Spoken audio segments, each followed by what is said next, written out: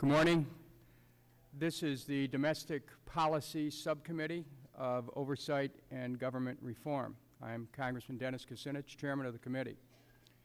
The subject of today's committee hearing is entitled Peeling Back the TARP, Exposing Treasury's Failure to Monitor the Ways Financial Institutions are Using Taxpayer Funds provided under the Troubled Asset Relief Program. Our first witness today will be Mr. Neel Kashkari, the Acting Interim Assistant Secretary for Financial Stabilization, the Department of Treasury. We are joined today by a number of members of Congress, and including the new ranking member, Mr. Jim Jordan of Ohio. And I want to welcome Mr. Jordan to this position on the subcommittee. And I want to let you know, sir, that I'm looking forward to working with you. It's very interesting. In this subcommittee, we have an Ohio connection, not only Mr. Jordan, but Mr. Issa is originally from Ohio. Mr. Turner's from Ohio. Ohio is well represented in this. Our witness is from Ohio. And our witness is from Ohio. So I suppose this is Buckeye Day on Capitol Hill. We're going to begin with an opening statement. I want to thank Mr. Cummings for being here, as well as the gentleman from Vermont, Mr. Welch, and the witness, with unanimous consent, the witness, Mr. Kashkari, when we get to his testimony, is going to be given 10 minutes. He may not need it all, but given the gravity of this subject, he's going to be given 10 minutes to make his opening statement without objection.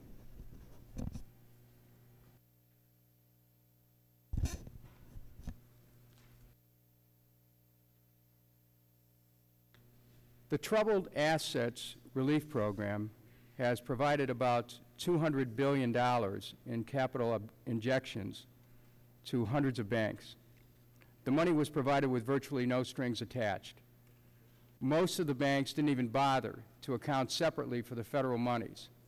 It's debatable whether the efforts of those that did amount to anything meaningful. Treasury does not even ask TARP recipients for a detailed accounting of their use of TARP funds. Because some of the banks are multinational banks, the kinds of transactions they are doing include billions in loans and investments in other countries at precisely the time that a liquidity shortage has impaired credit markets in the U.S. and a recession deeper than anything seen since the Great Depression is impairing production and employment. Nevertheless, several very large transactions conducted after these banks received billions in a taxpayer-funded bailout include an $8 billion of financing arranged by Citigroup for public authorities in Dubai, a $7 billion investment by Bank of America in the China Construction Company, a $1 billion investment by a J.P. Morgan subsidiary in expanding operations in India. Unfortunately, the legislation Congress passed creating the TARP required very little of the recipients to receive taxpayer-funded subsidies.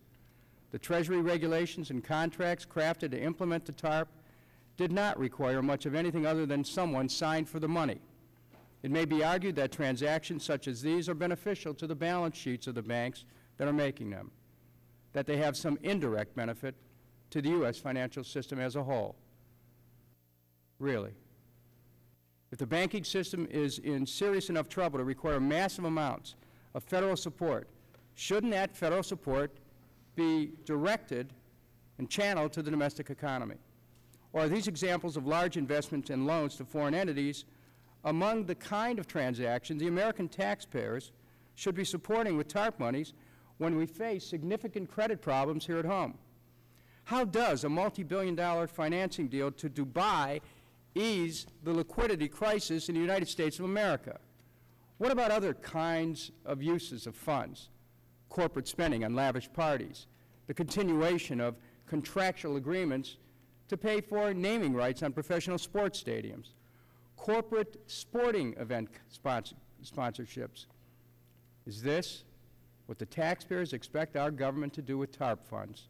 Is this what Congress intended? If it was the business judgment of the very same bankers in charge that governed their decisions before the financial crisis and arguably helped create the crisis, is it tolerable to continue to defer to that judgment and allow them to spend taxpayers' money with no explanation, little accountability, and no questions asked? Under the precedent set by former Secretary Paulson, the Paulson TARP program makes no demand on TARP recipients for detailed information about their spending, even though the statute obligates Treasury to be able to prevent waste and abuse of TARP monies. Mr. Paulson's Treasury Department did not even bother to set standards for waste and abuse of TARP funds. Trust them is essentially what seems to pass for oversight of the capital purchase plan. Treasury has no concrete idea of how TARP monies are being used. They don't ask questions of TARP recipients about their use of funds and don't gather sufficiently detailed information from TARP recipients to know what to ask about. The problem is not a lack of authority. Under the agreements between Treasury and the TARP recipient financial institutions, Treasury has broad contractual authority to scour company books in search of, among other things, waste and abuse by TARP recipients. But in practice, Treasury is not doing so. The serious shortcomings in the creation and implementation of the Emergency Economic Stabilization Act, namely the absence of definitions of waste and abuse or explicit conditions for the use of TARP funds, resulted in the inescapable conclusion that Treasury's oversight will not find waste, fraud, or abuse because it isn't looking for it. Now, to read Mr. Kashkari's testimony today, we find nothing to contradict that conclusion, with all due respect.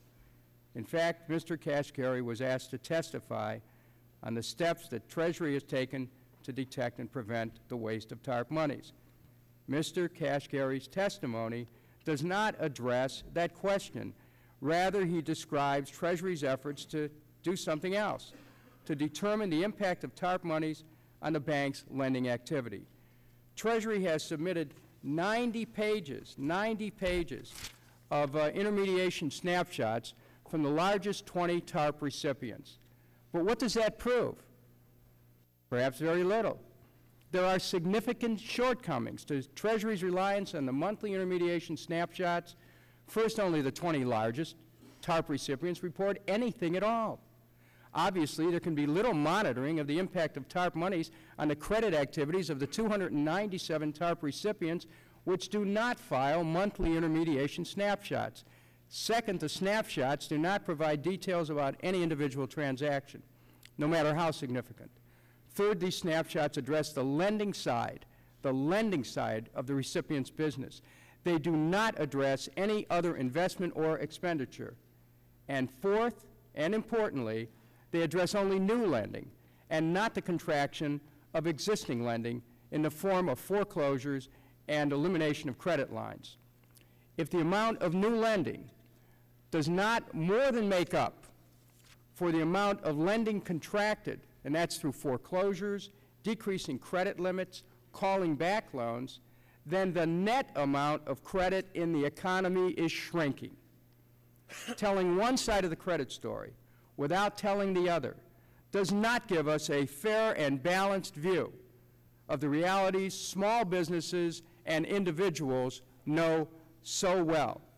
At best, the snapshots might serve the purpose of monitoring at the most general level some impact TARP funds may be having on certain new lending activities, but they don't reflect the net impact of contracting credit activities on existing borrowers.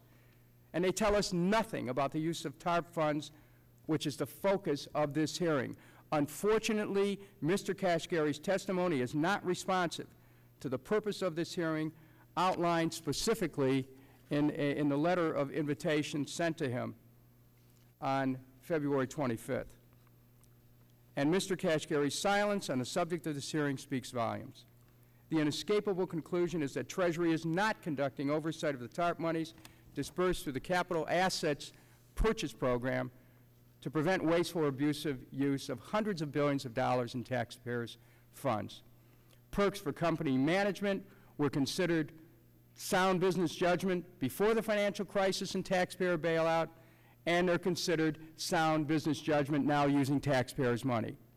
Loans to foreign governmental authorities were considered sound business judgment before the crisis and bailout, and they're supposedly sound business judgment now using taxpayers' money. Investments in foreign company operations, even if it results in more layoffs in the United States, were sound business judgments before, and they're sound business judgments now using taxpayers' money. In its current form, the capital purchase program of TARP leaves recipient companies free to use federal funds as they would any other source of income before the crisis and before taxpayers provided the bailout.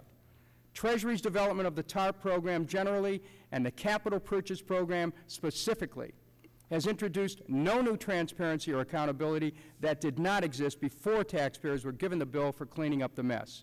It has perpetuated business as usual. It defers to the so-called sound business judgment of the same corporate management in many cases that led to the crisis we're embroiled in now. TARP was developed under the previous Secretary of the Treasury. Nearly every observation that will be made today originates on his watch.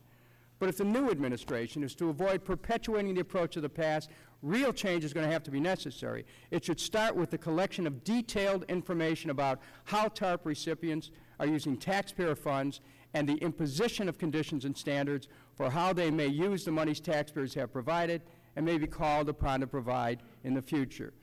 My colleagues on this committee, with news reports projecting that at least another $2 trillion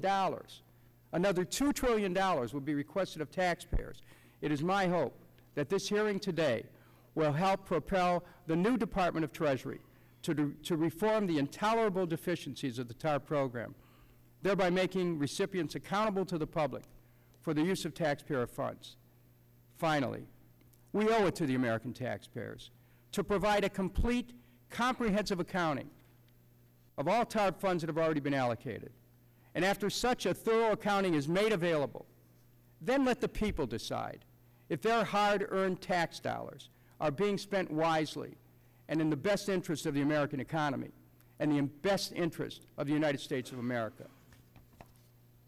I yield now to the ranking member, Mr. Jordan of Ohio. I thank the chairman, and I'll be brief. Our ranking member, Congressman Issa, will provide our opening statement. I was in Judiciary Committee yesterday, and I think there were 15 opening statements, so we don't need 2 from our side. But I did want to say to the chairman, I look forward to working with you in this committee.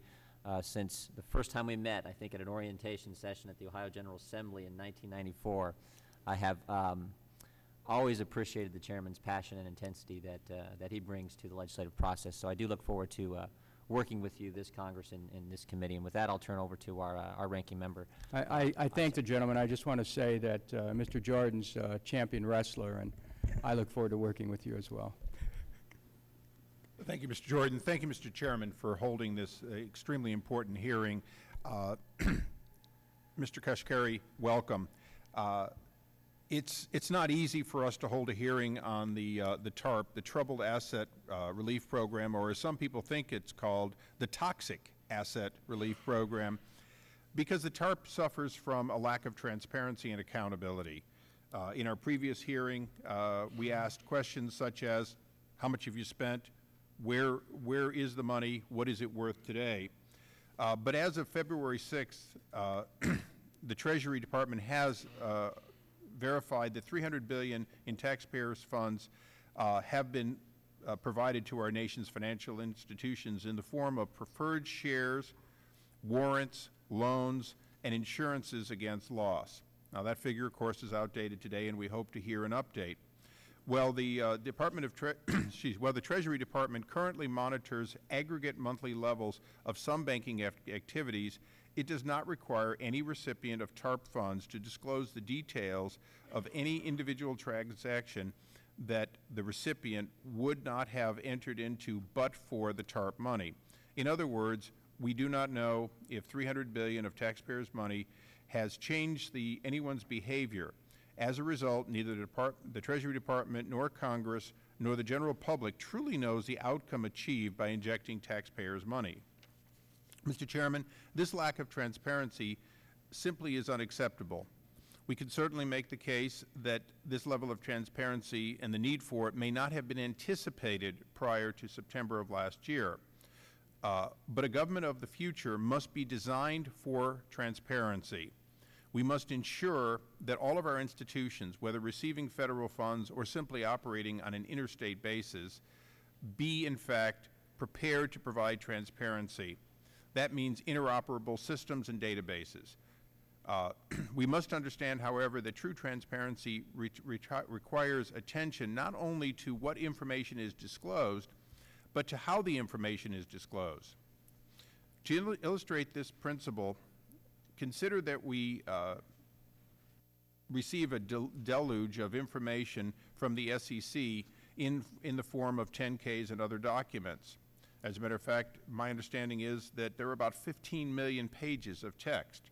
If that is simply text, and in order to figure out the state of the top 200 or so companies in America, you would have to go through 10 or more million pages of documents, then that information, in fact, is not information, it's simply pages of text. Good luck sifting through it. In this day and age, every American understands that if they don't do it themselves, they could download from their bank or other financial institution a monthly statement, receive it online, import it into Quicken, into a spreadsheet, into some other accounting system, home accounting system, so they could quickly look at their financial statements, keep track of them from month to month, and do analysis of the trends in their own investments. So knowing that you can do this on a personal basis, one would ask, what can we do on a national basis? The answer is, without a promising technology such as XBRL that can standardize all financial reporting for easy accessibility, we will not be able to do the same on a global basis. More than 40 countries have already adopted this standard, including China. The United States is currently requiring the disclosure of information to the FDIC in XBRL format. However, the SEC has been slow to act, took most of last year to consider it, and only recently has approved a final rule that will mandate XBRL for all public company reporting, with some companies required to comply starting in June of 2009. Continuing with XBR technology, it is clear to the public that when we talk about lettered technologies and call them technologies, that they may ask, is this difficult? I'm going to say here today that although we'll receive extensive information later today, it is not difficult. It is simply the federal government requiring that financial institutions, those providing mortgages into the public market, those operating with the public trust such as public corporations, and those receiving TARP money, provide information in a way that we do not have to remassage it, that it is transparent to a computer. They still have the right, using this technology, to withhold information or to be assured that the government will keep confidential information confidential. But only with this sort of a common format can we, in fact, begin to separate what is often called toxic assets, which in fact is good assets mixed with bad with no ability to decide which is which. Without it, we're back to where we were before September. Mr. Chairman, I absolutely look forward to Mr. Kashkari's answers on what he can see today, what he knows today, but more importantly, for both the first and second panel, I'm desperate, and America is desperate, to ensure that we do not come back to a hearing 3, 4, 5 months from now and find out that we still don't know where the money went. We still cannot quickly decide what assets are good and what assets are bad. Lastly, Mr. Chairman, I believe that when we look at the problem, and Mr. Kashkari has been looking at this in a huge way, America had a debt level of about 300% of GDP, or about $45 trillion plus or minus of debt. Historically, America ran 100 to 120% of debt to GDP, meaning 15, maybe $20 trillion of debt. The unwinding of this debt, even with the trillions of dollars that are either pledged or the hundreds of billions of dollars that have been delivered, still has a long way to go. I look forward to hearing from Mr. Kashkari how they plan to find the stabilized level of debt that America should be. I believe that whether it's the international institutions that have gone on business as usual, as the chairman said, providing dollars to foreign investors, or it's our domestic spending, that we have to come to grips with how much of the contraction was appropriate because of an excess that we all found interesting and valuable, but in fact didn't realize that when it unwound was inevitably going to give us huge problems. For example, if in fact our 100 to 120% of GDP is not the new norm, but rather 200% of GDP is a new norm, we still have a $15 trillion or so contraction of debt that will be permanent. I know that's not the subject for today, but it is a subject that I look forward to people at Treasury and others working with economists to discover, because we have to decide what portion of America's hard-earned money is going to be put into stimuluses, TARPs, and others, and how much, in fact, is going to have to be written off to we can't go back to the roaring 20s, and we can't go back to the roaring aughts, if you will. Mr. Chairman, thank you for your indulgence. I look forward to this hearing and yield back. I want to thank Mr. Issa, who is the ranking member of the full committee, for his participation, and I think that all members would agree that Mr. Issa's business acumen brings a real strength to our deliberations, not only today, but always. So thank you, sir. It's my honor now to introduce the chairman of the full committee, who's our new chairman, and under whose guidance we helped to craft today's hearing, and under whose guidance we will go even deeper into the workings of this TARP program, as well as the broad range of government oversight and reform issues facing the United States Congress and America. At this time, it's my honor to introduce the distinguished gentleman from New York, Mr. Towns, the chairman of the full committee. Thank you very much, Congressman Kucinich, the chair of the subcommittee, and of course, Ranking Member Jordan, for convening this hearing. Oversight of the Treasury's TARP program is an important topic for this committee, and I am pleased that Mr. Kashkari is here today to update us on the program. It is quite clear to me at this point that Treasury does not have the information or personnel in place to conduct vigorous oversight of the TARP program, and that bothers me. The information we have received about the types of data the government is tracking are far too vague to develop measures of the program's effectiveness. I am afraid we are reaching a point where Treasury just does not know what Wall Street is doing with government funds. In fact, I don't think they even know how much they don't know. In my view, Congress has been extraordinarily generous in allowing the Treasury Department and the Federal Reserve latitude in dealing with the current financial crisis. However, the federal government's unprecedented investment of billions of dollars demands further scrutiny. I'm particularly concerned about AIG. To date, the government has invested $160 billion, that's B as in boy, in AIG, and stated last week that AIG may require further support. It should come as no surprise that Congress has expressed the need to know exactly how this money has been spent, on what basis it has been spent, and exactly who are the beneficiaries of this record federal subsidy. But we cannot take it on blind faith that federal financial support of AIG or other firms is being carried out in a sensible manner. We just can't take that. This hearing should tell us what information Treasury is collecting and what information is being shared with the Congress, and what information is completely unknown to anyone responsible to the American taxpayers. I hope we can come out of this hearing with a plan for obtaining the information necessary to make responsible decisions about our economy and the burden that the American people are bearing to bail out Wall Street. Let me just say, this is not a one-shot deal. We're not going to go away. We owe it to the taxpayers. Mr. Chairman, on that note, I yield back. I thank the chairman of the full committee, and it's an honor to serve with you.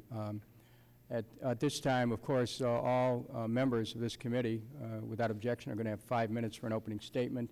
Any other member who seeks recognition, Mr. Souder of Indiana, do you desire to have an opening statement? Mr. Cummings of Maryland. Thank you very much.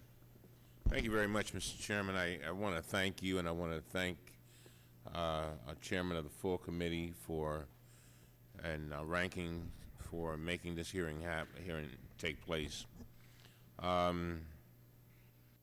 know, I was just sitting here just thinking about our last hearing, and during that hearing, Mr. Kashkari presented, and there were some issues that we brought up that he did not know about.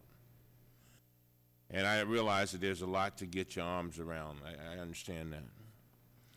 But I want us to, the reason why this hearing is so important is that we are in probably one of the worst economic circumstances that we have been in our lifetimes.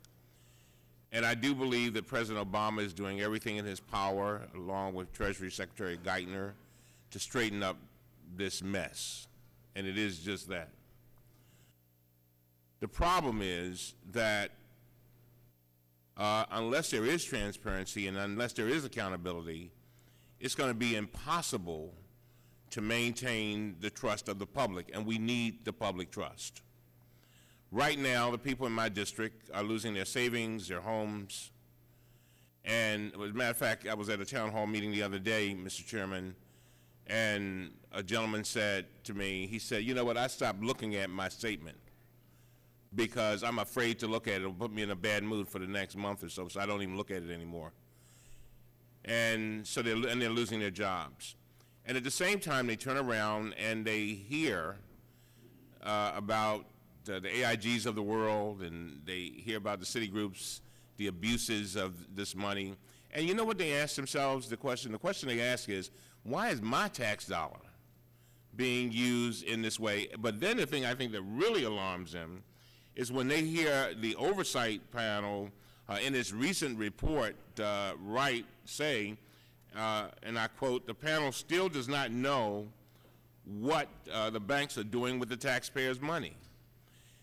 It's going to be very difficult for the President and for Secretary Geithner to turn this ship around unless we have a situation where there is that transparency and the accountability. But if you don't know what's going on, that's a real problem. And so we found out just recently that AIG was given retention payments. Now these retention payments were supposed to be to retain people, but these were the very people that they were letting go. There's also something else that's happening here, Mr. Chairman, and there is an arrogance on the part of some of these company executives with regard to the American taxpayers' dollars. And so I'm hoping that in the words of Mr. Towns, that we'll be able to come up with, Chairman Towns, a plan to address this. But the question also becomes is, does the Treasury Secretary have enough authority to do the things that he needs to do? And I'm hoping that those questions will be answered today. And so I look forward to the testimony of Mr. Carey and the other witnesses. And again, I thank you all for calling this hearing. Thank you very much, Mr. Cummings. The chair recognizes Mr. Fortenberry of Nebraska. Well, just briefly, Mr. Chairman, let me thank you for the opportunity to join you on this subcommittee. I think it is a critical subcommittee for the well-being of overview of public policy in this country, but also I wanted to commend you for picking this particular topic as the one that clearly sets a priority for the tenor and the paradigm of this committee. Clearly, people want to know where their money is going to. And, Mr. Chairman, if I could offer this, I think it is very important to review back when the taxpayers were asked to bail out financial institutions in the name of resetting the economy, stabilizing the economy. There was a question floating around, or the suggestion that these institutions were too big to fail. I think we should be asking, are they too big to succeed? One of the real problems that we have in this country is financial consolidation, the liberalized credit system that brought about the use of exotic financial instruments, as well as what seems to be reckless behavior. So I'm hopeful that this subcommittee and this particular hearing delves deeply into this issue to at least answer one question as to where the money is going, and then secondly, if this is an appropriate investment. I want to thank our new committee member, Mr. Fortenberry of Nebraska, for his presence on the subcommittee and also for his observation. The question that you pose about whether or not a company's too big to fail, and your further question about the issue of consolidation in the economy and its effect on the economy is something that is a proper subject for this domestic policy subcommittee. So with the cooperation of our chairman, Mr. Towns, we would look forward to delving deeply into that issue. Yeah, I appreciate your comments, sir. Thank you. Thank you. I thank the gentleman. The chair now recognizes Mr. Welch of Vermont for his opening statement. Thank you, Mr. Chairman. There does seem to be clear unanimity here about the absolute requirement that there be full accountability, and I want to focus attention on one specific area. We've used a lot of money from TARP and other programs for AIG, and there's going to be another $30 billion that already has been authorized with no additional requirement that AIG disclose to us how specifically that money is used. And this new use of TARP funds is a significant departure from previous TARP assistance to AIG, and as long as it continues to be given without requiring AIG to fully disclose how that money is being spent, it's going to thwart our efforts to provide answers to the American taxpayer. AIG has been unwilling so far to provide significant information on what financial institutions, either domestic or foreign, are counterparties, the counterparties to its outstanding credit default swaps. That's why, for example, we still don't know who received much of the money that the Federal Reserve gave to AIG. I think we're all in agreement that taxpayers are entitled to know how their money is being spent. And what I'd like to know on behalf of the American taxpayer is basically this. One, does Treasury agree that AIG can use this money to fulfill credit default swap obligations with taxpayer money from TARP? Two, if so, does Treasury have a specific plan to track each and every dollar that AIG uses to pay counterparties? And three, what plans does Treasury have to compel AIG to release information to Treasury and the American taxpayer on what counterparties are paid? Keep in mind, AIG is 80% taxpayer owned, so in a way, AIG is us. Now, the justification, of course, for giving any aid to AIG is the systemic risk that Treasury and the Fed have concluded exists if we let it go under.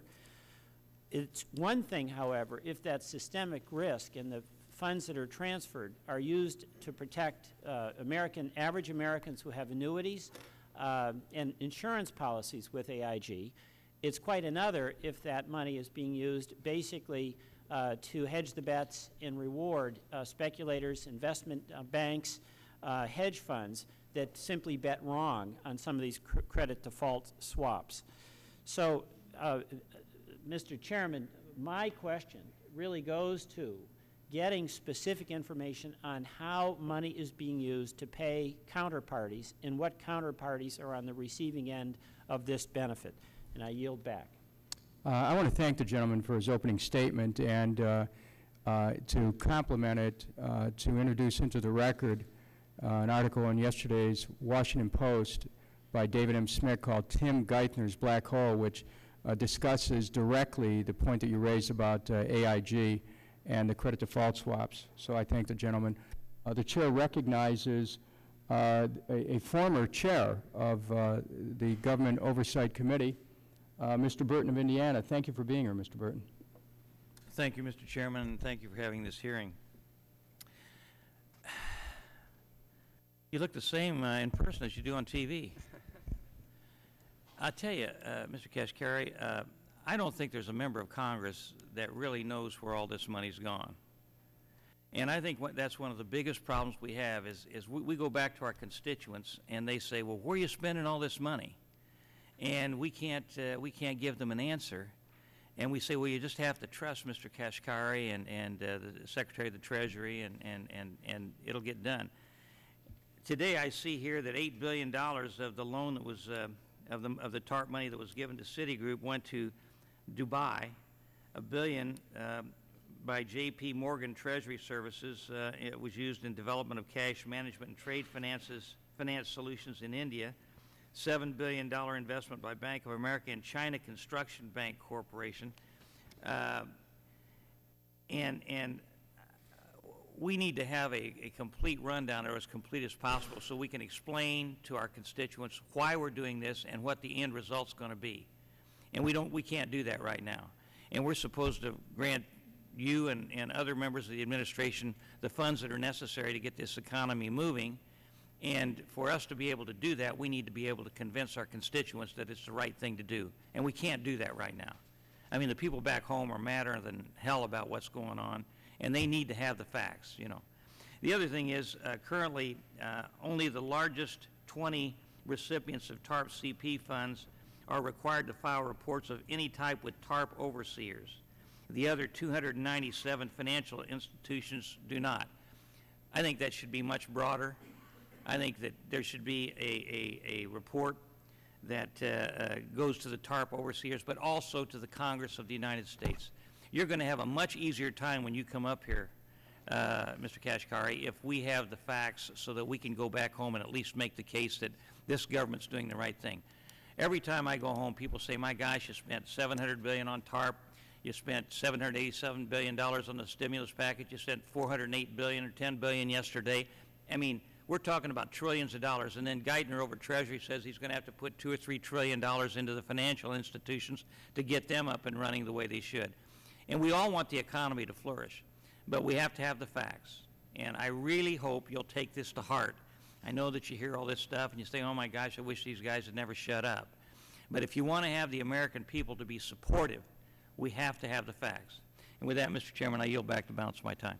I want to thank the gentleman from Indiana, and I just want to say in support of your statement, I have here a news release from Citigroup with a headline, Citi arranges more than $8 billion for Dubai. They received $25 billion in bailout funds on, I believe it was October 26th. And this news release is dated December 14, 2008. Without objection, this will be submitted to the record. The chair recognizes, I think as Mr. Kennedy is next. Mr. Yes. Kennedy from Rhode Island, thank you for being here, and you may proceed. Thank you, Mr. Chairman. And following up the former chairman from Indiana about Dubai, Bank of America sent $7 billion to China Construction Bank Corporation after it received funds from U.S. tax dollars, Mr. Chairman. I mean, I think the frustration that we all have here, and I heard it from my constituents last week, was that they're prepared, as one of my constituents said, we're prepared to take our medicine. We want to make sure we take it the same as everybody else. And they don't see themselves as taking their medicine the same as everybody else. They see us aggregating the profits of the very wealthy in this country and socializing the loss of the middle class in this mess that we have here. They see their tax dollars going to pay off those who have savings, those who have dividends, those who've made out the best in the 80s and 90s during this great wealth that has been made and accrued over the last several decades, while they, the people who are the wage earners in this country, the people that don't have savings, the people who are paying payroll taxes, are bailing out the very wealthiest in this country. There's something inherently wrong in this picture. And they are not about to have the wealthiest in this country be the only ones with a voice down here. And what's inherently wrong here is that we're aggregating the profits and socializing the losses, and that we're not making sure that the medicine is shared equally amongst all the American people in terms of how we're making sure that we're all getting back on track evenly here. And that, I think, Mr. Chairman, is what we need to get about doing so that we're not making sure that just a few of the people, the American people, are the ones who are left paying the bill here and letting all these others get off scot-free. I want to thank the gentleman from Rhode Island and thank him for being on the subcommittee. The chair now recognizes the gentlelady from California, Ms. Watson. I want to join with my colleagues in thanking you for holding today's hearing. The Emergency Economic Stabilization Act of 2008 authorized the TARP program for the dispersal of $700 billion of taxpayers' money in 2 tranches to attempt to restore liquidity and stability to the financial system. To date, the Treasury Department has committed approximately $299.6 billion to the TARP funds to participating financial institutions. With nearly half of the allocated TARP money drawn down and an economy which continues to shed jobs and capital daily, it is crucial that today's hearing gives us an honest perspective on the Treasury Department's efforts to regulate the use of TARP funds and insight into how to guarantee that these funds are effectively spent in a manner that maximizes the eventual returns to taxpayers. While increasing liquidity to our banking system is a key consideration for the Treasury Department in orchestrating and distributing the TARP funds, it is also a legally mandated responsibility of the Treasury Department to maintain internal control of these funds to prevent waste and abuse of the taxpayers' money. The current global economy crisis is a result of a systemic unwillingness on behalf of institutions and individuals at all levels to routinely self-examine their financial practices to verify that they are responsible and sustainable in the long run. Now, as we continue to implement an unprecedented reorientation of the relationship between business and government, it is critical that we apply this lesson to the actions of the Treasury Department and to all of the TARP recipient institutions. And, Mr. Chairman, I would particularly like to thank each of today's panelists for cooperating with this committee, and I sincerely hope that the testimony we hear today will provide us with a detailed assessment of the ways institutions have utilized their TARP funds and the ability of the Treasury Department to oversee the transactions. When we go home to our districts, as other members have described, we get inundated with telephone calls and personal visits. What is going on? When can I lower my mortgage payment? When can I have the interest lowered? What are you doing? And these angry calls are constant. So I would like to take back information when I go back to the district tomorrow, based on what we hear from the witnesses, that will address their concerns. So I thank you very much, Mr. Chairman, for this very significant hearing today. I yield back. And I thank the gentlelady for her constant participation in these subcommittee meetings. The chair recognizes Mr. Tierney of Massachusetts. Mr. Chairman, I'm prepared to go to the witness when we can. Thank you. Okay, I thank the gentleman for his presence here. If there's no other member of Congress or of this committee who's ready to proceed, we're going to now move to introducing our first panel. Mr. Neel Kashkari was designated as the Acting Interim Assistant Secretary of the Treasury for Financial Stability on October 6, 2008. He was asked by the new administration, the Obama administration, to stay on for the sake of continuity and continues to serve in a difficult role during this transition. In this capacity, Mr. Kashkari heads the Office of Financial Stability, which oversees the Troubled Asset Relief Program. He's also the Assistant Secretary of the Treasury for International Economics and Development. Mr. Kashkari joined the Treasury Department in July 2006 as Senior Advisor to U.S. Treasury Secretary Henry Paulson, Jr.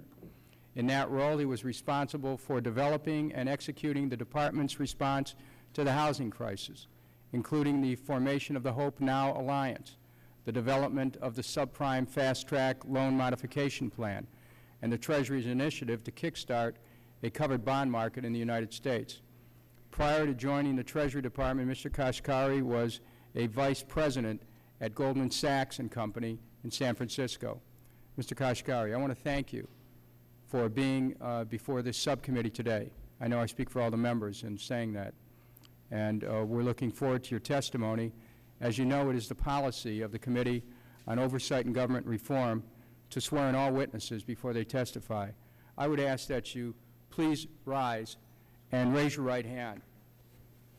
Do you solemnly swear to tell the truth, the whole truth, and nothing but the truth? Thank you. Let the record reflect that the gentleman answered in the affirmative.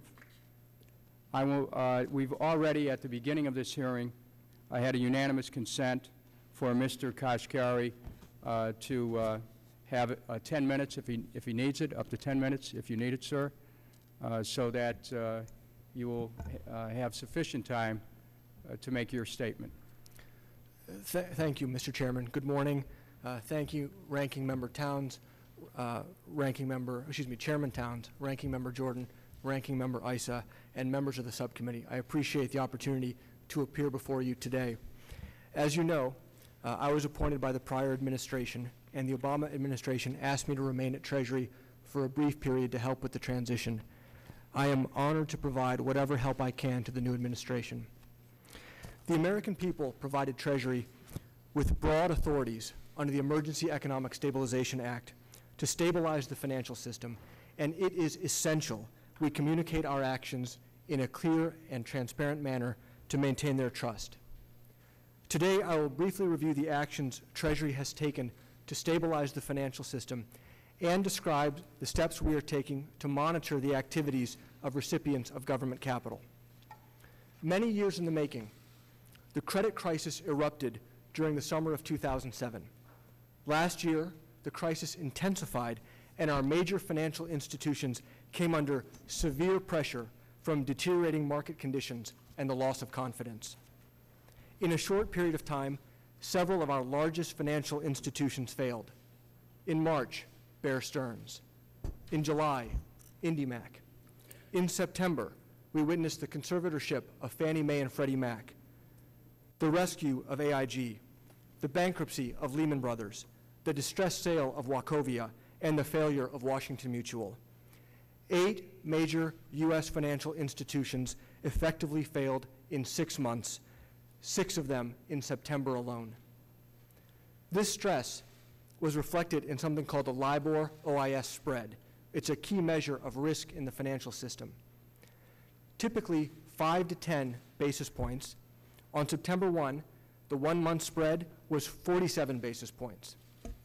By the 18th, when Treasury and the Fed went to the Congress, the spread had climbed to 135 basis points. By the time the bill passed, just 2 weeks later, the spread had nearly doubled again to 263 basis points. Credit markets continued to deteriorate, and the spread just 1 week later spiked to 338 basis points, almost 50 times normal levels. Our nation was faced with the potential imminent collapse of our financial system. So many people ask me, what if the financial system had collapsed? Businesses of all sizes might not have been able to access funds to pay their employees, who then wouldn't have money to pay their bills. Families might not have been able to access their retirement funds. Basic financial services might have been disrupted. The severe economic contraction and large job losses we are now experiencing were triggered by the credit crisis.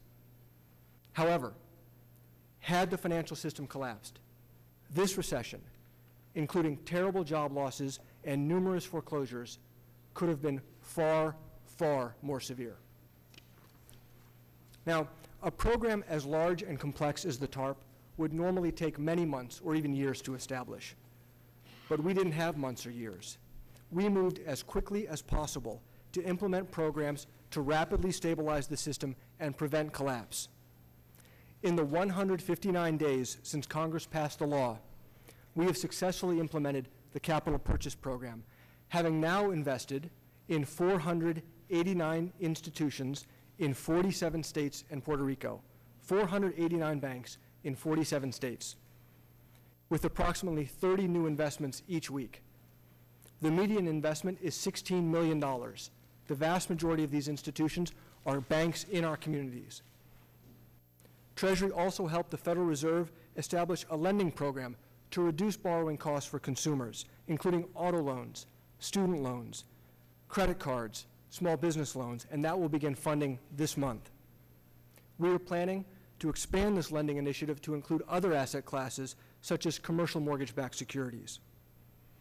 Under Secretary Geithner's new Financial Stability Plan, Treasury also announced a new capital assistance program and launched a multi-part housing program to reduce borrowing costs and to encourage long-term sustainable loan modifications.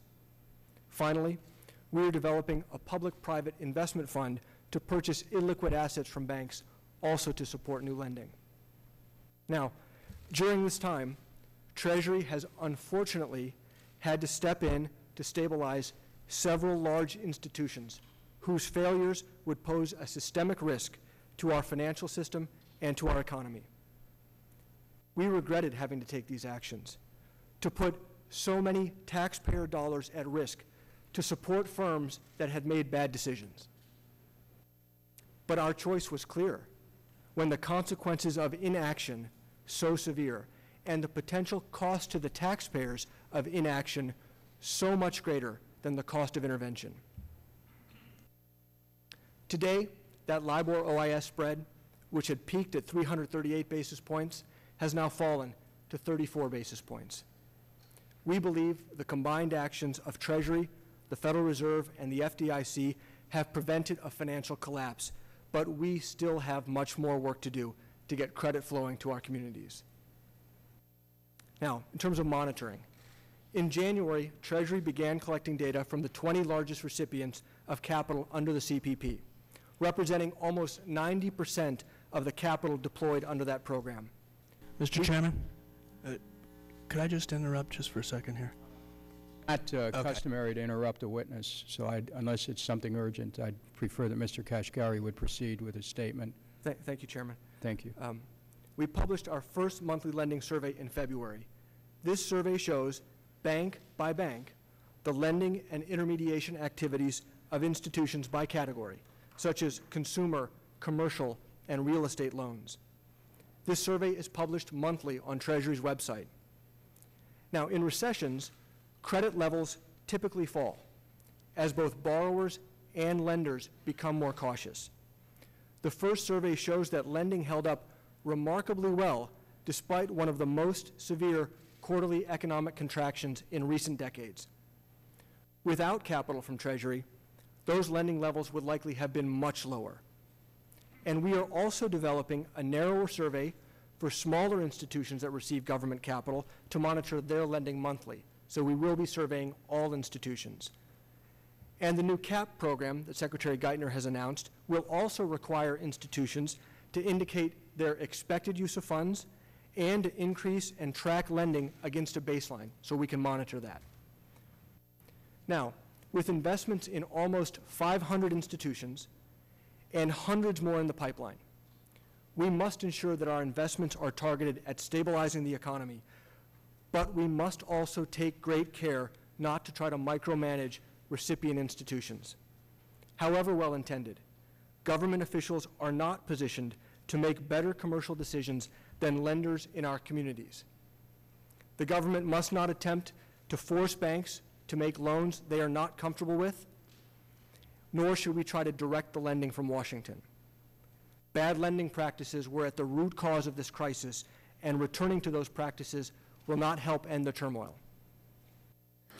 The ESA was one of several initiatives taken by the federal government to stabilize the financial system, an absolutely necessary precondition to economic recovery. We believe the combined actions of Treasury, the Federal Reserve, and the FDIC have helped prevent a financial collapse. Nonetheless, the current crisis took years to build up and will take time to work through, and we still face real economic challenges. There is no single action the federal government can take to end the financial market turmoil and end the economic downturn. But the authorities Congress provided last fall dramatically expanded the tools available to address the needs of our system. Mr. Chairman, I would just add, I know many members of the subcommittee have many questions. I've cleared my day. I'm happy to stay as long as you would like and answer all of your questions in as thorough a manner as possible. Thank you, sir. We all appreciate your presence here, Mr. Kashkari. Thank you for your testimony. We're now going to proceed with questions. Members will have 5 minutes each for the purpose of asking questions. I'm going to begin, and then I'll go to our ranking member, Mr. Jordan. And I would ask all members to please try to observe the 5 minutes, because as Mr. Kashkari said, he'll stick around, and so we are open to having several rounds of questions. I would like to begin, Mr. Kashkari, with questions about the foreign uses of TARP funds. When Congress created the TARP, it was responding to a crisis in this country. U.S. businesses couldn't get a loan. American consumers couldn't get a loan. TARP was supposed to restore liquidity and the functioning of the credit market for them. So how do you justify to the American taxpayers a bank's decision made after receiving tens of billions of dollars in TARP monies to make a $7 billion investment in a Chinese construction company? Chairman, thank you, sir. I'll offer two comments to answer your question. First, we must remember that many of these financial institutions are global institutions, and they take deposits from savers all around the world, and they make loans all around the world. And while we may isolate and identify one transaction here or one transaction there, it's impossible, because money's fungible, and I know you've all heard this comment before, to track, did that money come from U.S. deposits? Did that money come from foreign deposits? We also have to be careful that if we set hard rules, not letting our largest institutions do business abroad, other countries may say, okay, they're going to reciprocate and not let foreign banks then lend in America. So I understand your concern. I absolutely do. But we have to walk a fine line, let the businesses make commercial decisions, support the system as a whole to get lending flowing. Now, isn't it true that this loan was made after Citigroup received TARP funds? Isn't that true? I don't know the details of it, but it appears to be the timing as such. Yes, sir. Excuse me. I want to go back to that. I want to restate the question. Isn't it true that this decision to make this purchase happened after Bank of America made this purchase of stock? Sir, and after they received the TARP funds? Congressman, I don't know when, Chairman, I don't know when Bank of America made various investment decisions. I do know the dates of the announcements, and it appears the announcement was after the TARP investment. Right. Oh, I have here for the record, the Bank of America had exercised remainder of China Construction Bank option, and it's November 17th. They received the TARP funds in October. Mr. Kashkari, when it's hard to get a loan in this country, is it Treasury's opinion that a bank that received TARP money is justified to arrange financing for an $8 billion loan to the government of Dubai? Sir, again, I want to provide a thorough answer to you, Mr. Chairman. Our highest priorities are twofold. Number one, stabilizing the financial system, and number two, making sure these banks can pay the taxpayers back. And so we've taken great care to not try to micromanage institutions, to encourage them to use the capital in commercially reasonable ways. We put specific protections in. We prohibited them from buying back stock. We prohibited them from increasing their dividends, to create economic incentives for them to want to lend the money and earn a return on that money. But how does, if people back home, as Mr. Cummings always likes to ask, people back home want to know, how does arranging an $8 billion loan to Dubai after someone gets TARP funds, how does that benefit the U.S. taxpayers whose money is being used? How does helping a construction company in China get $7 billion after this Bank of America received TARP money, how does that help the U.S. taxpayers? Could you explain this? Sure. Thank you, sir. When our global firms do business abroad, and if they can make money and earn money abroad, that makes those institutions stronger. It puts those institutions in a better position to pay back the taxpayers because they're earning money. They're raising deposits around the world. So are these investments better, and is it better? Are you telling the American people that it's better to invest in another country than it is for these banks who have TARP money to invest in our own country? Absolutely not, Mr. Chairman. We absolutely want our banks investing in the U.S., lending in our communities. Did you know they were investing in China and India and in Dubai and God knows where else? Do you know that? Well, I know that our large global financial institutions do business around the world. But do you know specifically that companies got TARP funds? There's a credit freeze in this country. They get the TARP funds, and then instead of investing in American businesses, many of whom are starved for investment capital, they then export American taxpayers' dollars that were given under emergency circumstances. Did you know that? Well, again, Mr. Chairman, this comes back to one of the hardest problems we've had, honestly, I've had in my seat, is communicating this concept of tracking the dollars and where did taxpayer dollars go versus other dollars they got from deposits abroad, as an example. It's this fungibility question that we keep coming back to. And so, Mr. Chairman, it's been very hard for us to say, well, this dollar went for this purpose, the tax dollars went for another purpose. We want our banks to be healthy. We want them to lend in our communities. We want them to use the capital appropriately. We want them to show judgment in light of the economic crisis that we're facing. These are tough issues, Mr. Chairman. I thank the gentleman. My time has expired. I'm going to go now to the ranking member, Mr. Jordan. Thank you you. may proceed, Mr. Jordan. And we'll come back. There'll be another round of questions. I appreciate that. Thank you, Mr. Chairman, Mr. Kashkari. We appreciate you being here. I want to attempt to, at least in my mind, cut to the chase. At the end of your final sentence in paragraph 6, you say, finally, we are developing a public-private investment fund to purchase illiquid assets from banks to support new lending. I mean, that, in fact, wouldn't you agree, was the whole motive for doing the bailout in the first place? As I said to a group of farmers in my office this morning, I said the $64,000 question, or more appropriately, the $700 billion question is, when are we going to be able to go after these assets, these mortgage-backed securities that caused the problem? That's how it was packaged to Congress. That's why members of both parties voted for it and supported the plan. And that was on October 3rd, 2008. To date, am I correct in saying that not one mortgage-backed security has been purchased? Yes, sir. And so I want you to take as much time as you possibly can to talk about this developing program to do exactly what was supposed to happen 5 months ago. I think that, in my mind, is the key question, the key focus, and what has to take place if this is going to work. So take as much time as I have left on my 5 minutes and walk me through that. Absolutely, sir. This is a program that Secretary Geithner is very focused on right now. We've got teams at Treasury working with the regulators. Oh, I'm sorry. Okay. I apologize. This is a program Secretary Geithner is working on right now. We've got teams at Treasury working with the regulators to finalize the program. It will combine private sector capital with government capital to go after and buy up these assets. Sir? If I could just interject here. And we've had Secretary Geithner in front of the Budget Committee, and he's talked about, he said basically the same sentences you just said right there. Can you give us an idea how quickly that's going to happen?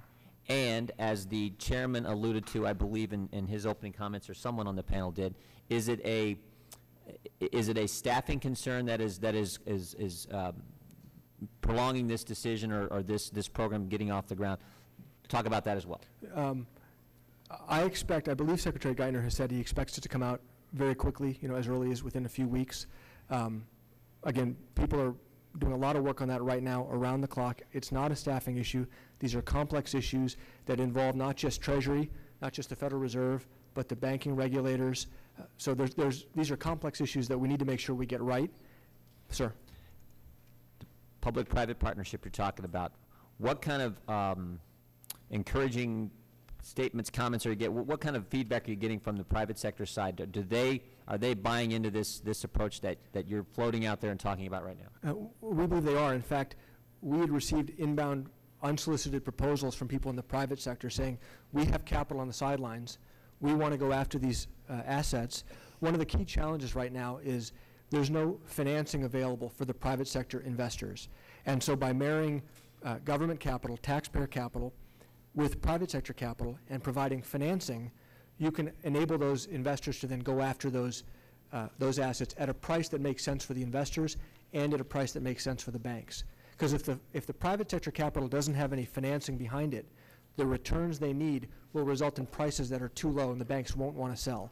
So providing the financing is a key component, and it's something that Treasury has to do with the regulators. It's complex, but the right people are focused on it. Okay. Thank you. Yeah, I yield to the gentleman from California. Mr. Kashkari, I wanted to follow up on something that Chairman Kucinich had gotten into. Yesterday, it was widely reported that Citibank had, I understand, two months in a row of making positive money. If they ceased overseas loans, my understanding is it's more than half of their total business, what would have happened to those profits? In other words, as much as we here on the dais want American dollars, American taxpayer dollars to go to American investment, if, in fact, we limited them from continuing their overseas operations, what would be the effects on the profitability of companies like even Bank of America, but certainly Citibank? I expect the profits would fall dramatically, and they may, in fact, then need more taxpayer dollars to support them. Thank you. Thank you, Mr. Chairman. I thank the gentleman. We'll come back on the Republican side to Mr. Issa. And I'm going to ask unanimous consent in connection with your line of questioning to introduce an article from the Washington Post on Friday, March 6th, relating to this public-private partnership, U.S. to invite the wealthy to invest in a bailout by David Cho, Consumer Lending. It discusses this very matter. Mr. Cummings, you're recognized for 5 minutes. You may proceed. Thank you very much, Mr. Chairman. Mr. Kashkari, I just want to talk about just AIG for a moment. You realize they have these, what they call retention payments. Are you familiar with that? Yes, sir. And one of the disturbing things about these retention payments was that they were supposed to, I mean, I understood it at first, that they wanted to retain key people for certain units because it added value to those units, and if they were to sell them, they would sell for less. I mean, if those people were to leave.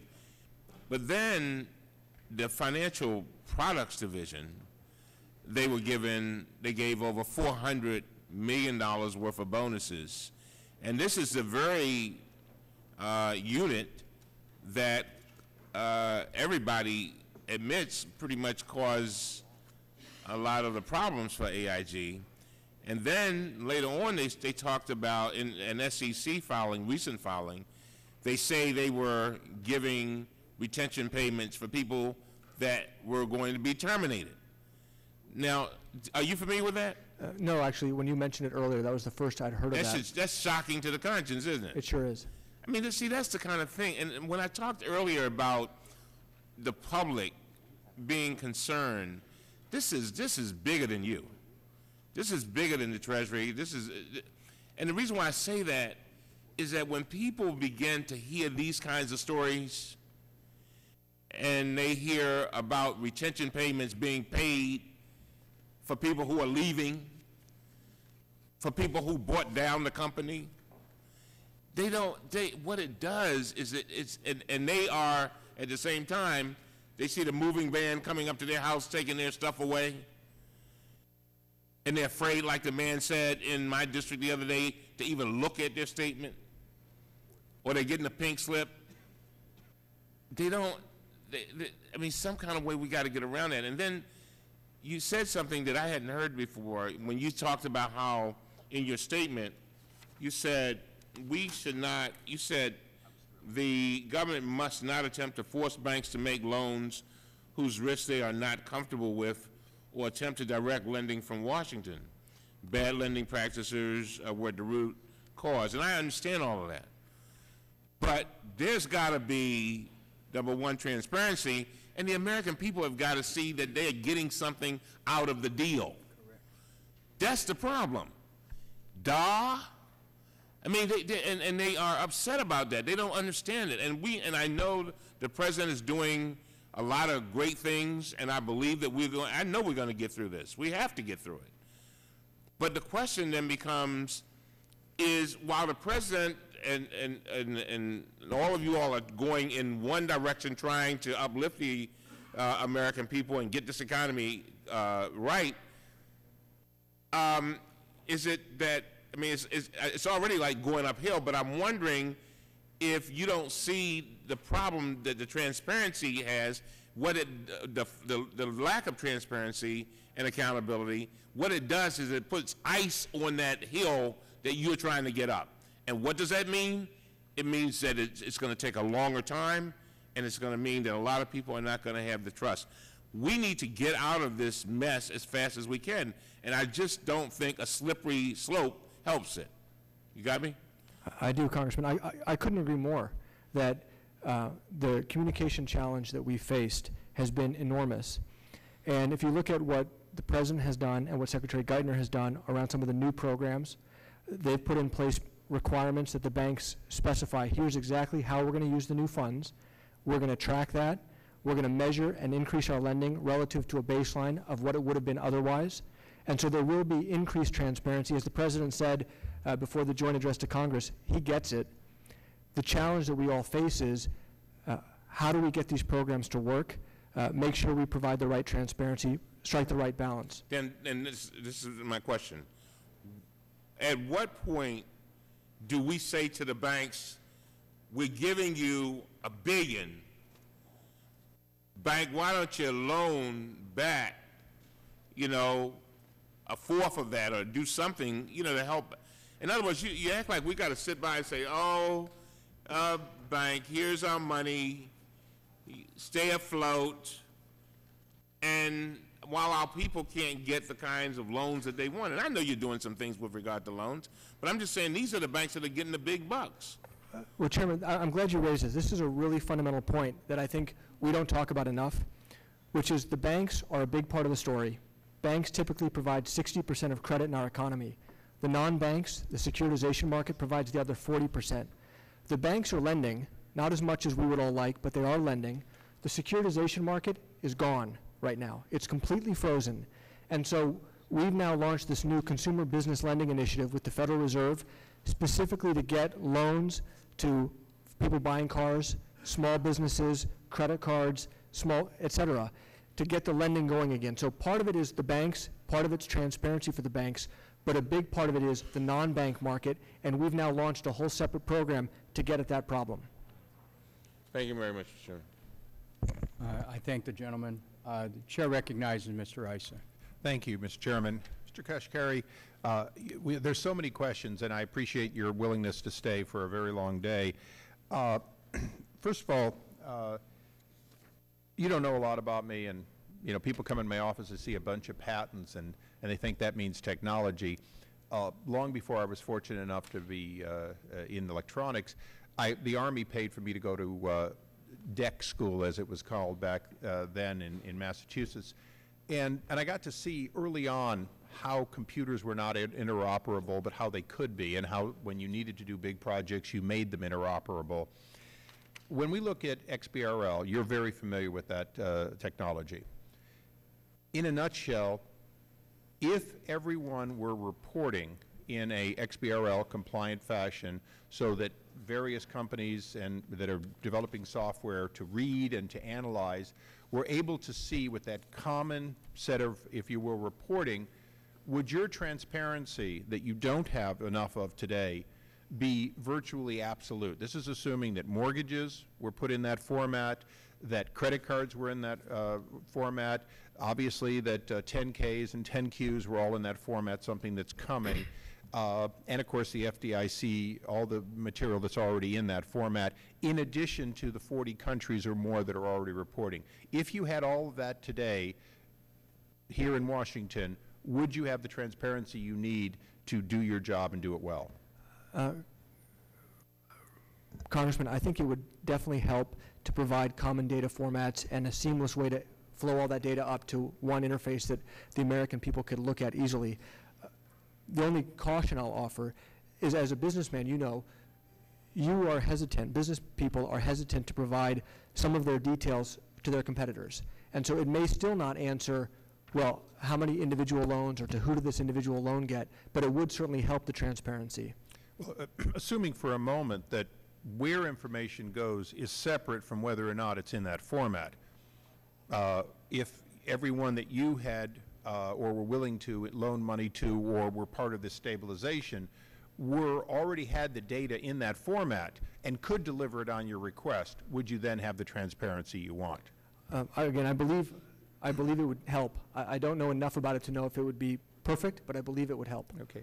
Can I have your commitment today? You know, the second panel, which we may not get to if we keep you all day, includes the president of that organization. If the gentleman yield, we will get to that. Okay. I'm willing to stay tonight too. But the second panel includes the president of that nonprofit organization. And, you know, I'm not touting any one format for data, but I am concerned that unless we both go forward with a common interface that you can at least avail yourself of, and obviously find out, and I think we're going to hear that retrospectively they can in fact analyze many of the things you're not analyzing. If we don't do both of those, you're going to be back here in 2 or 3 months, not having yet skied, and we're going to be asking you some of these same questions about transparency. Yeah, I'd be very happy to look into it, sir. Thank you. For the record, because I know it's not a fair question to hit you with today, I would appreciate this committee getting an understanding of where Treasury believes that, if the figure is correct that I've read, that we're at about 300% of GDP in debt, historically, long-term historically, 100 to 120, where you believe we're going to settle out in sort of the post-euphoria period, so that this committee could begin understanding how much contraction you're not trying to fight and how much contraction you are trying to fight in the loan market. Absolutely. I'll work with our economists to look at that. You're completely correct. Deleveraging is taking place. It's necessary. We don't want it to overcorrect, and we don't want the adjustment to be too rapid or disorderly. Okay. I have one tough question, and I want to be fair. I hope we're not blindsiding you, but you're familiar with the Wall Street Journal report of 22nd of January of '09 that talked about political influence? I am. You are. I'd like to give you a full opportunity to talk in terms of the pressures that you or others have been under, what effect they are having, whether they provide guidance or whether that pressure is undue coming from Congress. The Journal talked both about Ohio potential influence, and it talked about New York or Massachusetts influence. But I'd like you to talk more broadly, not necessarily just that article. Tell me what it's like when, for you, with various groups, including perhaps some of us on the dais, being concerned about our individual banks off of the dais. Thank you. Actually, thank you very much for asking me that, because that's a very important topic, and I appreciate the chance to set the record straight. We have built a very robust process at Treasury for the banks that are applying for TARP funds. They send an application to the regulator submits a recommendation to Treasury. We have a formal process of reviewing that, getting more data if we need it, and then making decisions. I have certified, part of the Obama administration's transparency initiative has begun having the head of the office, so I have, certified to Congress now in January and at the end of February that all of our investment decisions from the beginning, October 3rd, through the current period have been made purely on the merits of the case, the economic merits, and not due to any undue influence. And I feel completely confident that we have a great track record of that. Now, we do get calls from members, we do get calls from governors who are concerned about their districts or their businesses, et cetera. It's important for us to get that feedback of what's happening around the country. Most of the time, we just refer people who call to the regulators, because the bank regulators regulate these institutions. So I feel very confident in saying there's no undue influence at Treasury. All right, I'm the person who signs each of these, and I'm positive of that. Having said that, I'm concerned that these stories have been out there because they serve to undermine confidence. So if you'd like to ask further questions about that, I'd love to go into it in more Perhaps detail. in the second round. Thank you, Mr. Chairman. His time has expired. I appreciate his questioning. The chair recognizes Mr. Tierney of Massachusetts. Thank you, Mr. Chairman. Thank you for having this hearing as well on that. Mr. Kashkari, thank you for being with us here today. May I ask you a question that I think our constituents often raise? We have extensive taxpayer money invested into these banks now, and their feeling is that we're investing in banks that are operated by individuals who were complicit in getting us into this financial situation. Why are we not using the leverage of our investment to change some of the boards of directors and some of the principal officers of these corporations to get them out and get other people in? Thank you. Sir, we must segment our broadly available programs. I mentioned we have 489 banks we've invested in. The vast majority of those are healthy banks lending in their communities. There's no reason for us to go in there and try to make any management changes there. We also have these one-off institutions where we've had to intervene to stabilize them. In the case of AIG, as an example, we fired the management, brought in new management, and we're trying to help them have enough time to pay back the taxpayers. In the case of Citigroup, our recent agreement with Citigroup, they've agreed to change their board of directors so that a majority of the board is made up of independent outside directors. So we hear you, we agree with that perspective, and when we have to take extraordinary action, we are coming in to make sure that these businesses are well managed and that we do not reward failure. Is there an action that the Treasury can take to amend the agreements to define waste, fraud, and abuse, and then to put a provision in there that when we see it, and I assume at some point you're going to send people out to these banks as well as the surveys and things, when we see it, we can take action, whether it's to reverse that expenditure or not. I mean, people look and they hear stories of money being invested in conferences and sporting events and endorsements and things of that nature, and perks and bonuses that to people that ought not to be getting them. When are we going to have the position as investors here to be able to just take those out, set them aside, and recapture that money if it's happening? Congressman, in the new program that the administration has announced, we are going to make sure that boards of directors adopt very clear and published expense policies on things like airplane flights and conferences and perks, et cetera, and then certify that they are meeting their standards. The standards will be public for the world to see and for the world to judge. And if we can offer our opinion on what those standards look like as well when we see them, number one. Number two, remember, in terms of fraud, there are very strong laws in place for fraud already. And we will go, if anybody tries to defraud the Treasury or the taxpayer, we are going to bring the full arsenal of tools we have available to us to go after them. And then third, Congress has provided 4 bodies of oversight for the TARP: Special Inspector General, GAO, Congressional Oversight Panel, Financial Stability Oversight Board.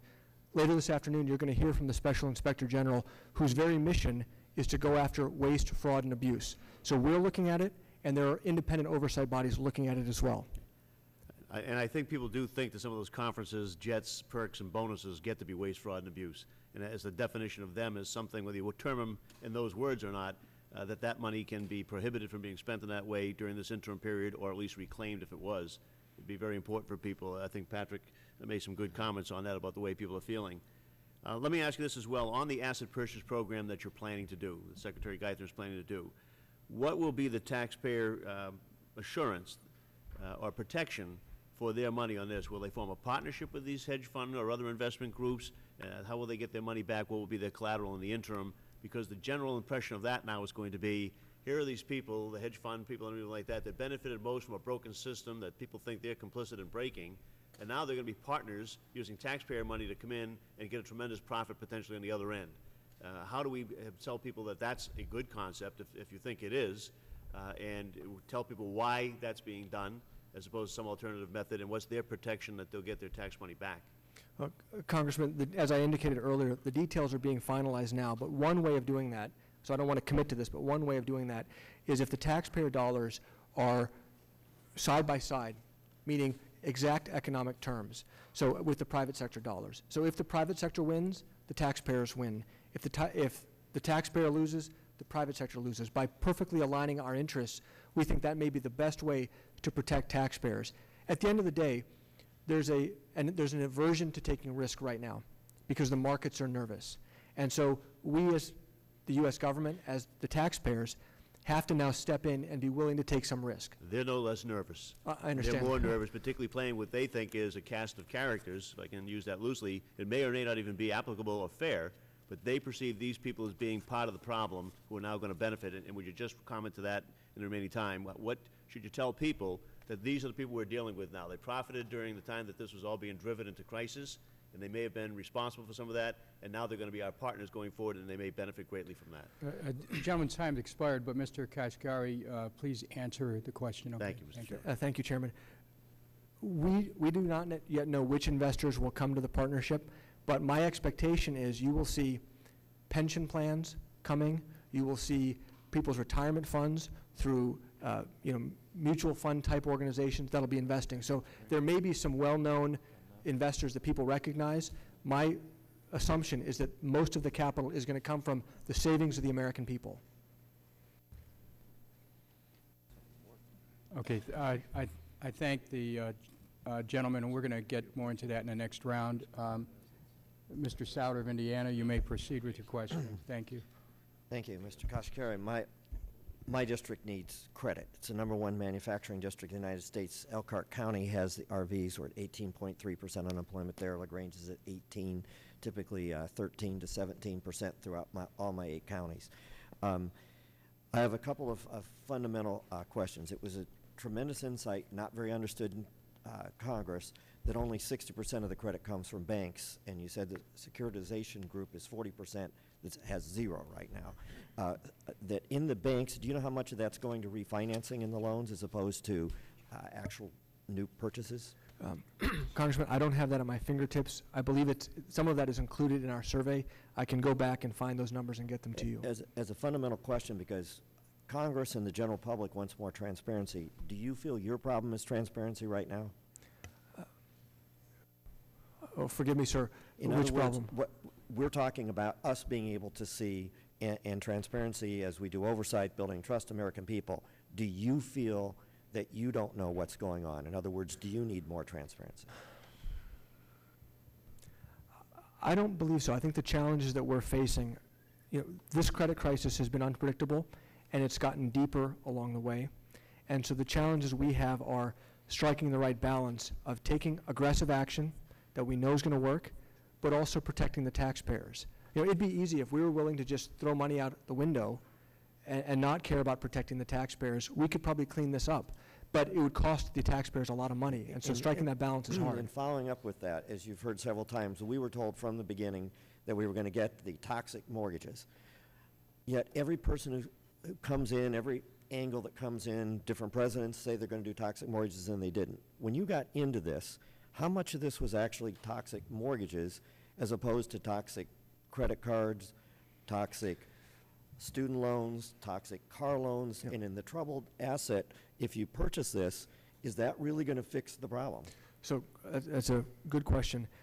There's no question the start of this was about mortgages, but the crisis in the mortgage market, residential plus commercial mortgages, is a $14 trillion market.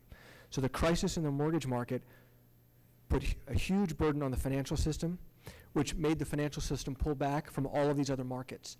So when we're doing things on student loans or credit cards or auto loans, that's not to try to solve the root cause of the problem.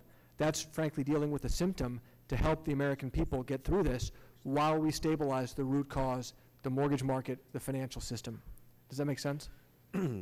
Yes, because it would be much harder to take a LL Bean sweater back as an asset that's been securitized through a credit card than a mortgage, and that's why it's important to know what's in what. That many of us believe that, well, I want to ask a question about mark-to-market, because that's partly under your assumption of that you needed to get into the banking to provide capital, when part of, at least in the banking sector, it's not clear in the securitization sector, that having a declining economy is turning things toxic that weren't toxic. And the banks don't know where their bottom is. In my area, where the unemployment is accelerating, where among the people who are employed are still the biggest GM pickup plant in the world. The 50% of the GM suppliers are in my district. So if you're a lender right now, you don't know where the bottom is. You don't know whose house is where, and the mark-to-market has exacerbated that problem. Now, it also started some of our problem by not having real market values, and I understand that, but isn't there some way that in today's accounting era, in computers, that there could be some kind of a blended, because a lot of these assets aren't going to be sold. In Indiana, many people don't move all that much, yet the housing has just gone to nothing, so the bank assets are declining. What's going to happen in agricultural land if we don't support the ethanol as that market changes? And that they can't, the assets don't have any value, so they don't know how to make a loan for a pickup or an RV or the various things that we make. And until we get that credit market, they don't even know how to do a credit evaluation on an individual. So why aren't we looking at some of this mark-to-market to stabilize their asset valuation?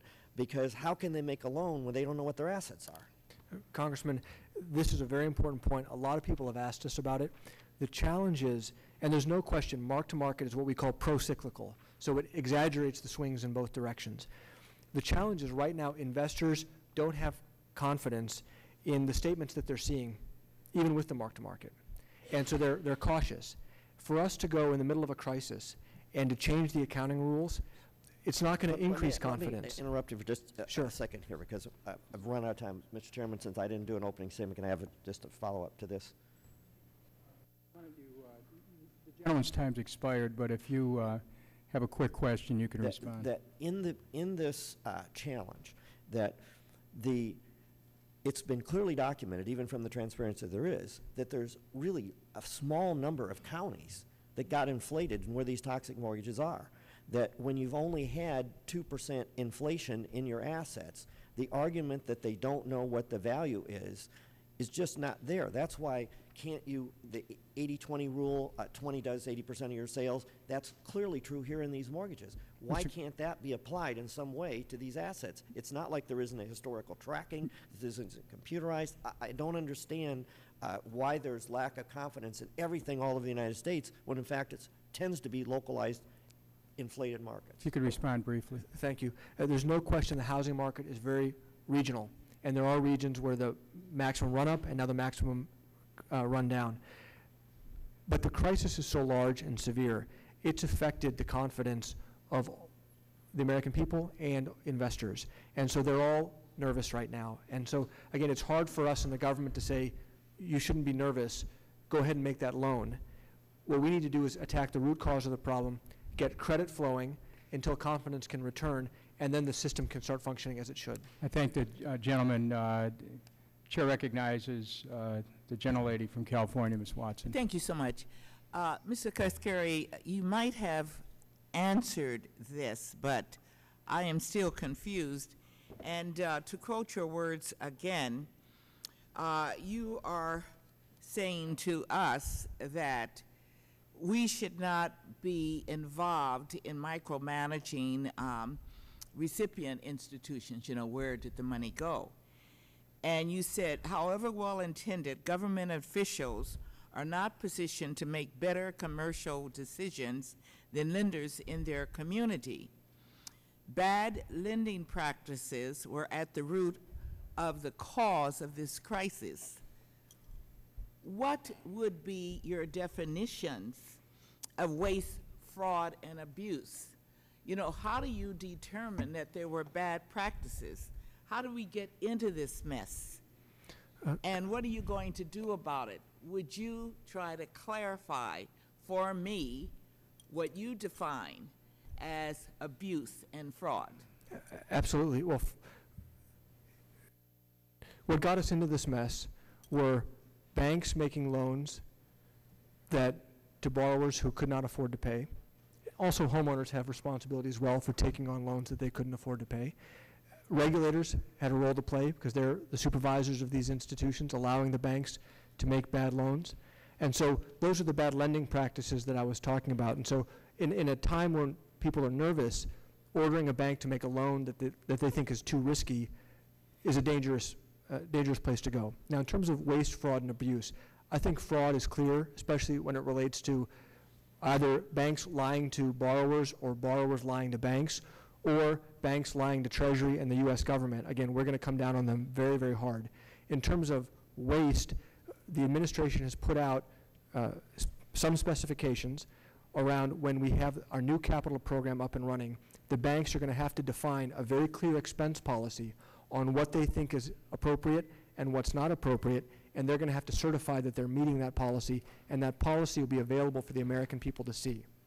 All right, Ken, if I write your letter in regards to what I just inquired about, would you respond, and can I put that up on my website for my constituents to refer to? Absolutely. We're trying to get to the bottom of this and risky business, and I'm going to now give some of my time to my colleague because there was a question that you wanted.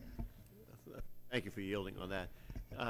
Just to follow up on that, you talked about this is what you're going to do on the next program.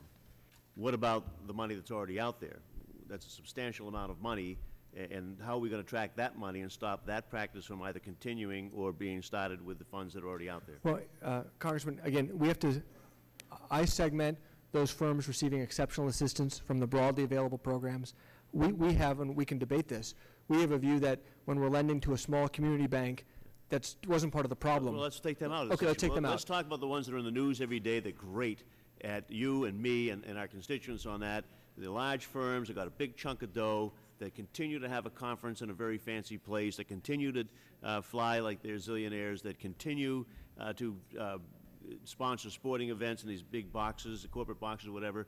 What about them? No, absolutely. And we've been pretty vocal that we want the institutions to take prudent action and to reflect on the kind of economic environment we're in and the help that they've already received. But other than reflection, is there any enforcement mechanism? That's precatory language. I wish you would do better, and that would be great. We all wish that. Can we enforce them into doing better, or is that train left the station? Well, I think we can. We have, in many cases, for the exceptional cases, we've asked banks to put together expense policies that we are able to review, and that if they want to make any changes to their expense policies, they have to get Treasury's approval. That's all going forward, that's policies? No, some of that is going back as well. But are you telling me that we can't do anything about the money that's out the door, that it can't be recaptured, or that people cannot be, if those are the people that made those decisions and they've got our money, maybe we should have some impact from having that money invested and get rid of them. Right? These aren't the small community bankers, they're not the problem, we're all comfortable with that. But in these fat cats that are running around and still wasting money in that sense and not listening to the precatory language about what we wish they would do, why not use some leverage of us being the investors to just off with those people and in with people that understand the gravity of the situation? Well, I will say that when we have seen things that we thought were over the top and, just really grated on us the way it's grating on you and grating on your constituents, we have let the banks know. And whether we have a legal ability to force them to do something, they generally get the message and say, we got it. Sorry, it's not going to happen again. Now, the fine line we all have to walk. I mentioned two objectives. There are many objectives, but our two biggest objectives are stabilizing the system and having the taxpayers paid back. And so banks do need to market themselves. They unfortunately do need to have sales conferences so people want to come in, learn their products, sell their products. Some of the press stories that have really inflamed people, when we've looked into them, they've been more ordinary course sales conferences that actually didn't cost the banks much money. I'm not defending it. I'm just saying we have to walk a fine line and allow the banks to run their business and compete so that they can pay the taxpayers back. I don't think I disagree with that, sir. I think we're talking about the ones that don't walk, the ones that go over the line. Fair enough. And getting back the money that they wasted on that and leaning on them, legally or not, to say, show good faith, and to get any future assistance from us, you better find a way to get that money back into the till that the taxpayers have invested in. Time has expired. Thank you. I thank the gentlelady and the gentleman. Chair recognizes Mr. Burton of Indiana. You may proceed. Thank you, Mr. Chairman. When you first started dispensing the TARP funds, did you have oversight procedures, definitions, and allowable and prohibited uses of TARP funds, and uniform disclosure and reporting standards when you first started dispensing those? Or did you just start saying, oh my gosh, we got to get money to this bank or this institution because it's about to go under? I mean, I just wonder how prepared you were to start loaning that money or putting that money out there. Congressman, as you remember, when we started out with asset purchases, and then in the data that I reflected in my testimony, conditions deteriorated very rapidly, much more quickly than we had expected. So we moved as fast as possible to put capital into the system. one minor comment there is, remember, we're buying shares in these companies, preferred stock, getting warrants. So it's not literally giving cash. We are getting securities back, and the banks are paying dividends. We've received over $2 billion in dividends in the first quarter. If you bought Citigroup, so far you've lost a ton. But the point I'm trying to make is, did you have the time or the inclination to put these procedures in place before you started putting that money out there? We did not put specific tracking procedures in place in terms of... Okay, so you were trying to find out as quickly as possible and flying by the seat of your pants, so to speak. Moving as quickly as possible. Yeah. Well, that's an old Hoosierism, flying by the seat of your pants.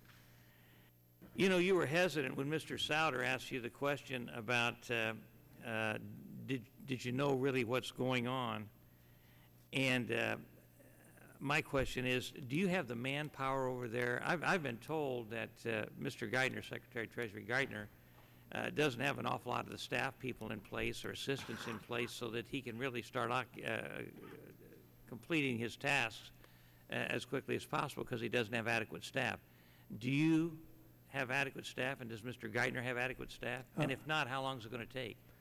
Congressman, I do. The Office of Financial Stability had 0 people on October 2nd. We have more than 100 full-time employees, and we're growing every day. The staff is fully operational. It was one of our highest priorities to make sure that the program could run well and we'd have a smooth transition. In terms of Secretary Geithner, he has a very strong team of political appointees around him, and the Senate confirmed appointees. The White House is moving as fast as possible and are making real progress from what I understand. Well, it was reported in, I think, the Wall Street Journal that several of those slots that were very important had not been filled, and with the seriousness of the situation, I was wondering if you were up to speed, and you say you are. I am, especially, I can speak in great detail to my office, the Office of Financial Stability. We have a wonderful career staff of people who are passionate about these issues and are working around the clock. Okay, I have one last question. We've dispensed total, I don't know how much of that you've already put into the system, but $700 billion in TARP funds. How much more are you going to need?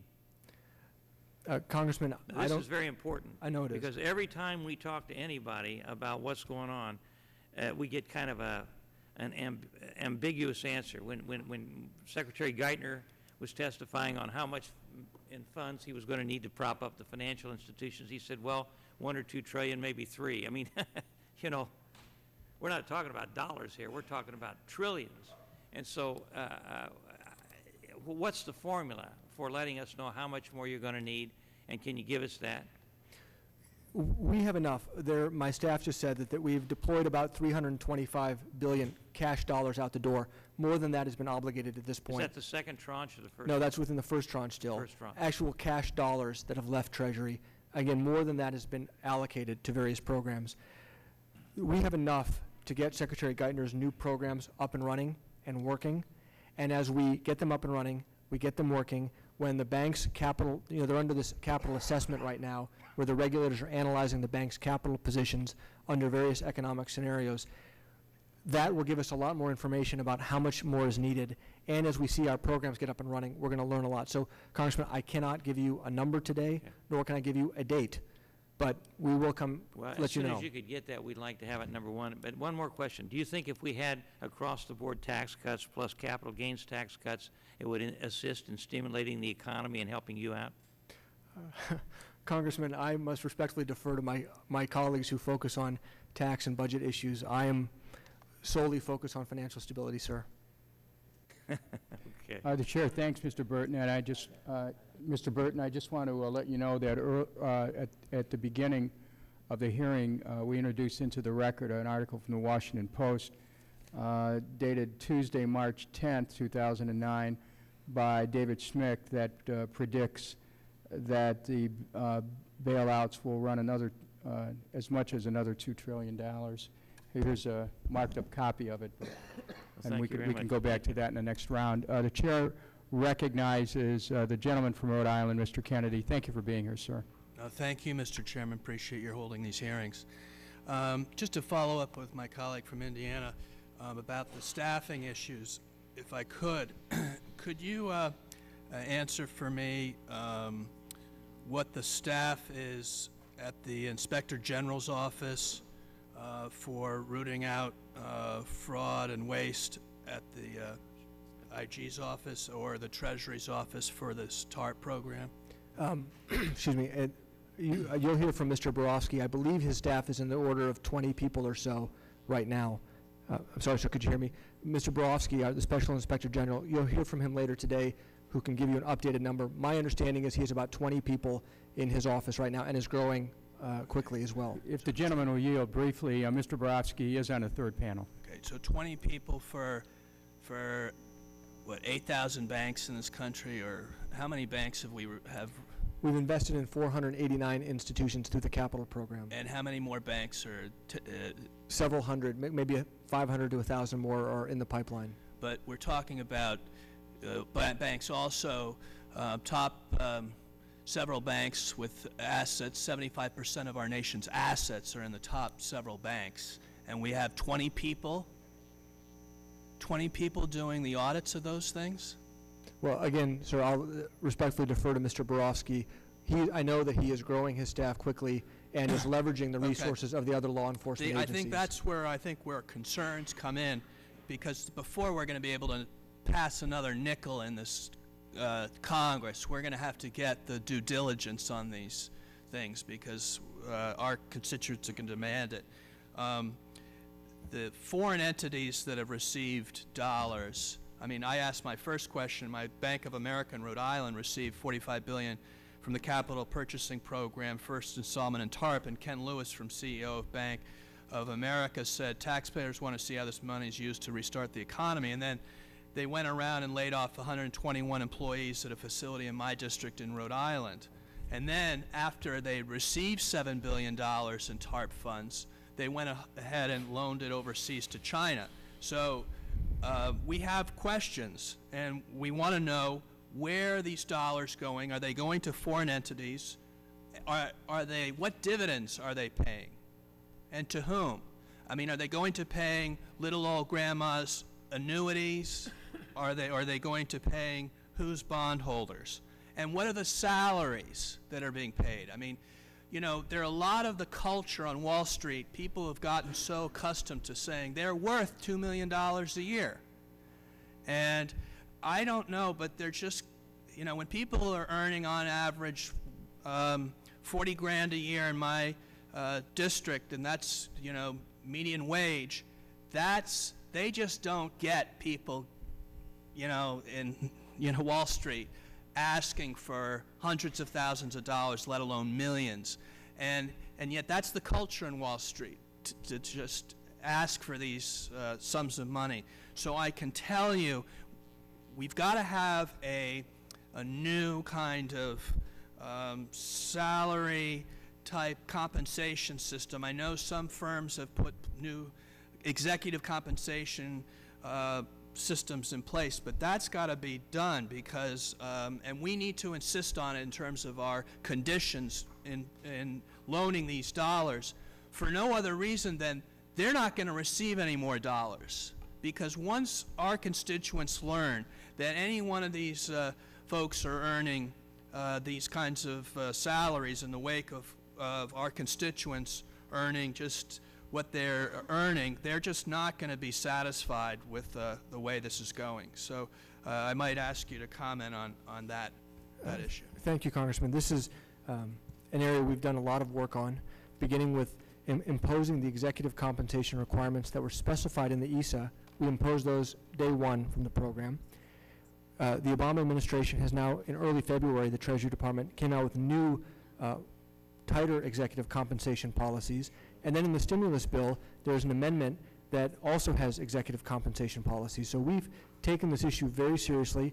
There's a team right now at Treasury working on the stimulus, the new law, putting that together with the administration's new policy to come out with a robust set of new regulations that are going to govern the banks that are taking the TARP funds and covering many of their top executives on how much they can earn and what form that compensation is. So we heard it, we got the message, we're working hard on it.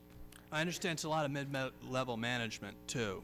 We're not just talking the top. The gentleman's time has expired. I thank the gentleman. Chair recognizes Mr. Turner of Ohio. Thank you, Mr. Chairman. Thank you, Mr. Kashkari. Appreciate you being here. I'll tell you up front, I voted against this program. I voted against this program because basically 4 reasons. One, I didn't believe there was a very good definition or focus on what the program was to do. You know, we were first told it was toxic assets. Now it has not been. Two, I think there was a lack of understanding of the process, what happens after the monies are made available, that process. Third, I didn't think it addressed the practices that got us here to begin with. It didn't stop the practices that were occurring. And four, it was unclear as to where the money was needed and how much was needed. Now, you have been very forthcoming. I want to congratulate you on you're doing a very good job in answering our questions. But no one can still answer those four questions. I mean, we're now several $100 billion into this, and we're still, where we don't have a clear focus of what we're going to be doing with these funds. We're not certain as to what the process is going to be. We have not addressed at all any of the practices that got us in this place, and still you are unable to tell us how much money this is going to take. Now, I wanted to comment on one thing that you had said. You had said, when someone asked you, how did we get in this situation? You said that banks loaned borrowers money that they couldn't pay. Homeowners have responsibility and regulators have responsibility. Well, I want to tell you that I come from Ohio.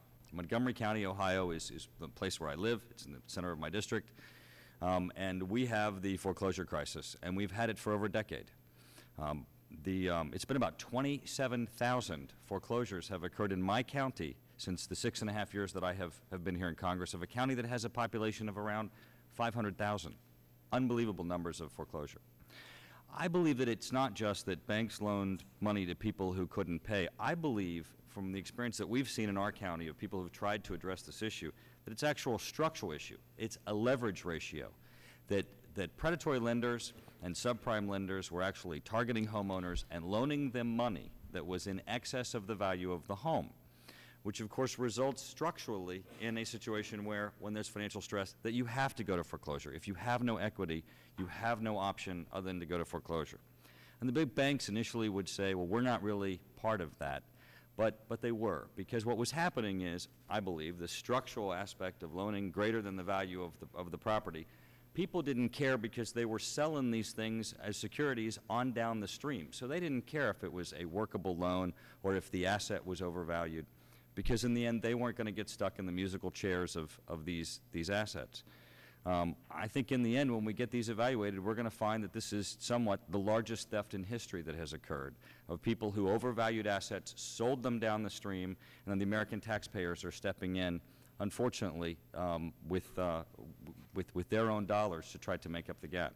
Now, here's my concern specifically about an issue that was alluded to in the beginning of this discussion.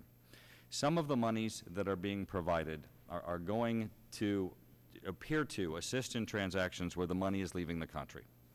Now, I think, everybody up here understands that there are international practices of the flows of capital, and that needs to happen for our economy to be successful also.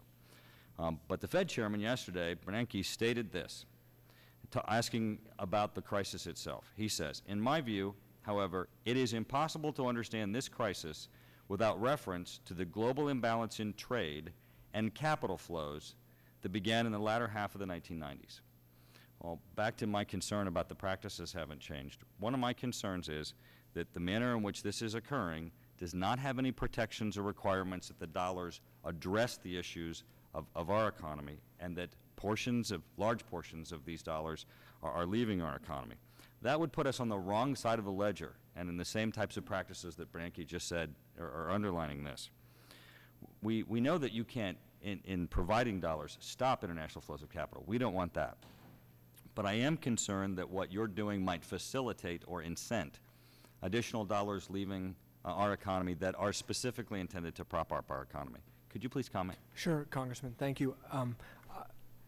I didn't catch all of Chairman Bernanke's remarks, but I believe he's referring to there's many economists think that there's been a glut of savings around the world in developing countries, and it's been coming into our capital markets. So the cash has actually been flowing the opposite. It's been flowing to America, which has given us very low borrowing rates and encouraged us, some would say, to take on more debt, maybe more debt than we can afford.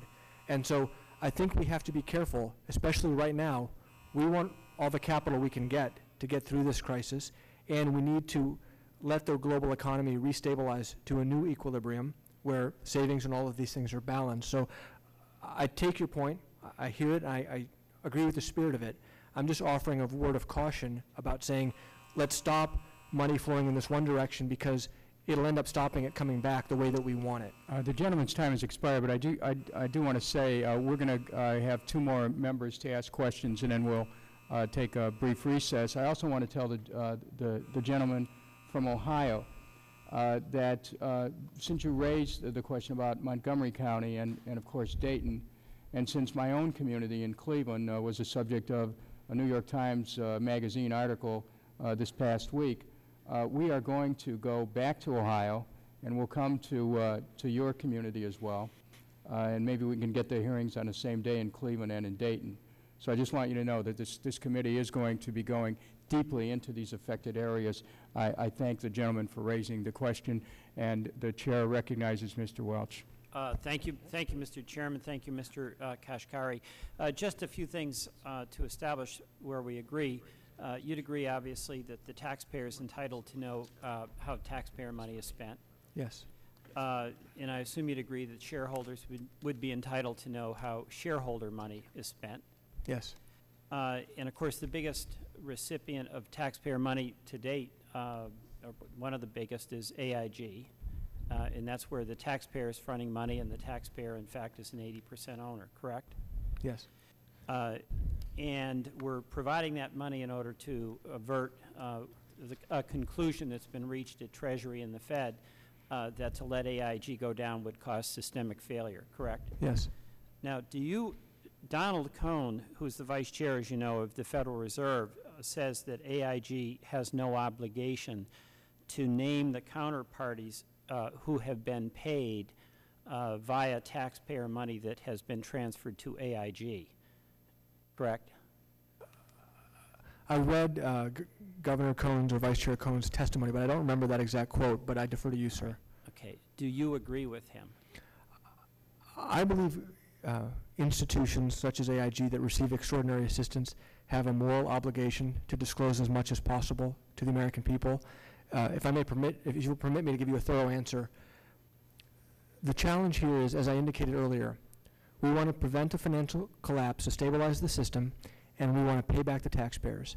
And so we have to be careful that just as any business, if you force businesses to expose all of their business decisions, all of who their customers are, all of who their counterparties are, that may actually put them at a competitive disadvantage. Right, so and it makes it harder to pay back the taxpayers. Yeah, I get it. So then you agree with Governor Cohn. We'll leave it to AIG to decide what information they will disclose and they won't disclose, with them making the final decision on whether that is a business interest or not, correct? No, I believe we can work with the Fed to work with AIG and figure out, take a look from Treasury's perspective, Right, let me and ask say you what's this. appropriate to disclose. Some of that AIG money that's to avert the systemic failure is to make certain that average Americans who have AIG insurance policy, AIG annuities, and AIG financial products and pensions don't get hammered, correct? Yes, correct. But some of the counterparties are eyes wide open investors, some of the largest investment banks that we used to have in this country, hedge funds, and speculators who made bets that turned out sour. Do you believe that it would be of interest to the American taxpayer to know whether their money is being used to protect those annuity holders, those insurance policy holders, those pensioners on the one hand, versus the hedge fund speculators, investment banks on the other? Just yes or no? Well, Congressman, I'd like to provide you a thorough answer because it's important. No, the question is a simple one. In your opinion, do you think it would be of interest to taxpayers to know whether it's the hedge funds, investment banks, speculators being assisted with their money, or annuity holders, pensioners, and insurance contract holders? And the answer is they're all being benefited because unfortunately, there's no way we can go in to stabilize an institution and say just the policyholders are stabilized. Why not? Because if we did that, the other counterparties would put the firm into bankruptcy, and that would cause the whole firm to fail. That's the unfortunate choice we don't have. If we step in to support a systemic institution, all of their customers, all of their counterparties benefit, whether we like it or not. So if the taxpayer, it's their taxpayer money, it's the shareholder money, and you believe they have a right to know how taxpayer and shareholder money is being used, nevertheless, you are accepting allowing AIG to decide what we'll know, when we'll know it, and under what terms. Well, forgive me, sir, as I mentioned, I think that Treasury can work with the Federal Reserve, work with the company. But why haven't they done it? I mean, there's a lot of money out the door, a lot of time has passed, and if they're going to do it, why wouldn't they have done it before the money's out the door rather than after the fact? Well, Congressman, it's a good question. I think that we're fighting a lot of fires at the same time, and this is a very important issue, and I hear the feedback. With all due respect, there's a unanimous agreement, I think, on both sides of the aisle that we want to know how the money's being spent. There's an acknowledgement on your part that that will give the taxpayer some basis to have confidence that we're doing something that really is a pretty bitter pill to swallow, but we're doing it for a good reason. Gentleman's time's expired, but Mr. yield back. Thank you. No, Mr. Kashkari, if you want to respond briefly, and then we're going to go to Mr. Fortenberry. Well, again, Congressman, I thank you for the comment. You know, we got the message. We'll look into it, sir. Let me say to Mr. Welch, we are going to, on the second panel, we are going to get into some specifics about how the money has actually been spent. So just keep that in mind. We'll go to Mr. Fortenberry for his 5 minutes, and then we will recess. Mr. Fortenberry. Thank you, Mr. Secretary, for appearing today. I'm sure there are other ways and easier ways you can make a living. And so I do want to say from the outset, I appreciate your professionalism and dedication to public service during these difficult times and in spite of the tensions around these policies. Thank you. There is an article in today's Omaha World Herald. It's basically the headline. It says, "Banks remain strong," referring to our local banks despite profit decline. And the director of our banking system in Nebraska says, on average, they're very soundly operated. Now, these are fundamentally local banks, not the outside banks that are there. But an editorial comment before I start the questioning. I believe it is these local institutions, mainly owned by local families, that have proximity to their portfolio obligations, which by their very nature then are more transparent as well as accountable. And I think that's a lesson that we need to think through as we look at the entire systemic crises, difficulties, however you want to term it. In that regard, as I said in my earlier statement, and I appreciate the Chairman's intent to unpack this further perhaps later, and maybe we'll see you again, is our financial system, are our financial institutions too consolidated? You have 9 banks now with approximately 50% of all deposited assets in this country. 5 banks, if I recall correctly, hold about 37%. Are we vulnerable because of that reason?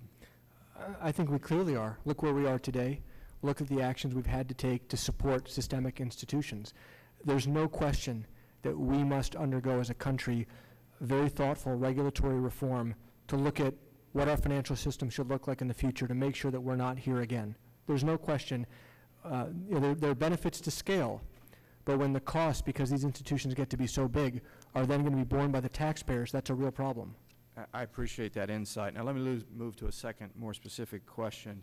It's my understanding that Goldman Sachs, the recipient of about $10 billion in TARP funds, actually repurchased their own stock to the tune of $2 billion last December. Now, earlier you had said this is a prohibited activity. Can you explain? Sure. I don't have the details of the Goldman transaction. My understanding of it, because I think the Chairman put out some data on this in the last few days, is that in the case of Goldman, my understanding is those were stocks that were repurchased over the course of the year, but reported at the end of the year, is my understanding. We've put in place restrictions. They cannot buy back their stock.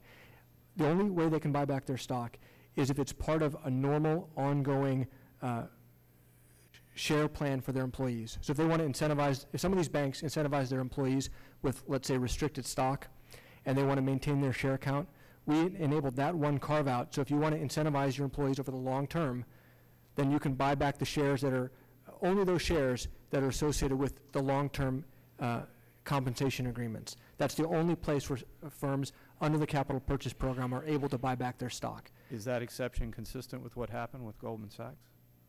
In that case, I don't know, because my understanding of that, and I haven't looked at it in detail, but I can, my understanding is the bulk of those share repurchases were done before Treasury became an investor in Goldman Sachs. And so those would have, because it happened before we went in, it would not be subject to our The agreements. gentleman would yield. That's my understanding, too. Is that right? Okay. All right, thank you.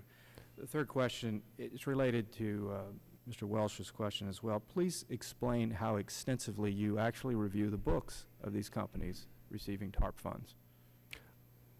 We review applications as they apply to the TARP. So they have an application that they submit to their regulator. The regulator, in many cases, has been regulating these institutions for many years. For the large institutions, the regulators are physically on site. The regulators look at all of the data they have on these institutions and prepare a recommendation to Treasury. We then review that recommendation from the regulator and the data they provide us, and we review the application in making our decision on whether or not to invest. And I can walk you through that decision process if you're interested. For the vast majority of banks, Ongoing review. for the vast majority of banks, you know, I mentioned we've invested in 489 banks so far, 30 more, 40 more each week. We do not go in and do ongoing going through their books. Again, we've taken a policy perspective that the vast majority of these are healthy, well-run institutions. We just want them to make good commercial decisions and extend loans in their communities. It's the one-off cases that we've had to go in and look at a lot of detailed analytics around their financial position, their balance sheet, et cetera, when determining, are they systemic? Do we need to step in? How much do we need to step in? Can you name those institutions and then how frequently you are doing this review? Well, in the one-off cases, it's been the auto companies, the auto finance companies, AIG, Citigroup, Bank of America are the one-off cases that we've done something extraordinary. In each case, we've gone in a lot of detail. Remember, with the regulators are on site. They're the ones sending us regular updates on what's happening at the banks, what's happening with their portfolios, So et they're cetera. embedded. Thank you, Mr. Chairman. Mr. Chairman, may I ask unanimous consent to ask Mr. Kashkari just two questions not to be answered right now, but since you have the whole day, if McKee gives you a card on that, you're going to make Mr. Kashkari come back? Are you going to make Mr. Kashkari come back? Has agreed to come back. Okay, fine. The chair is declaring a recess.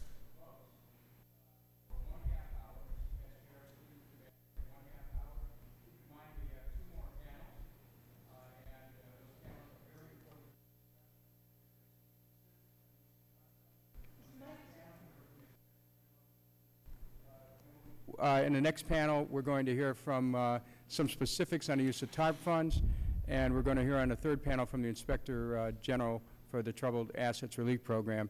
So stay tuned. Recess for 1/2 hour. Thank you. Thank you.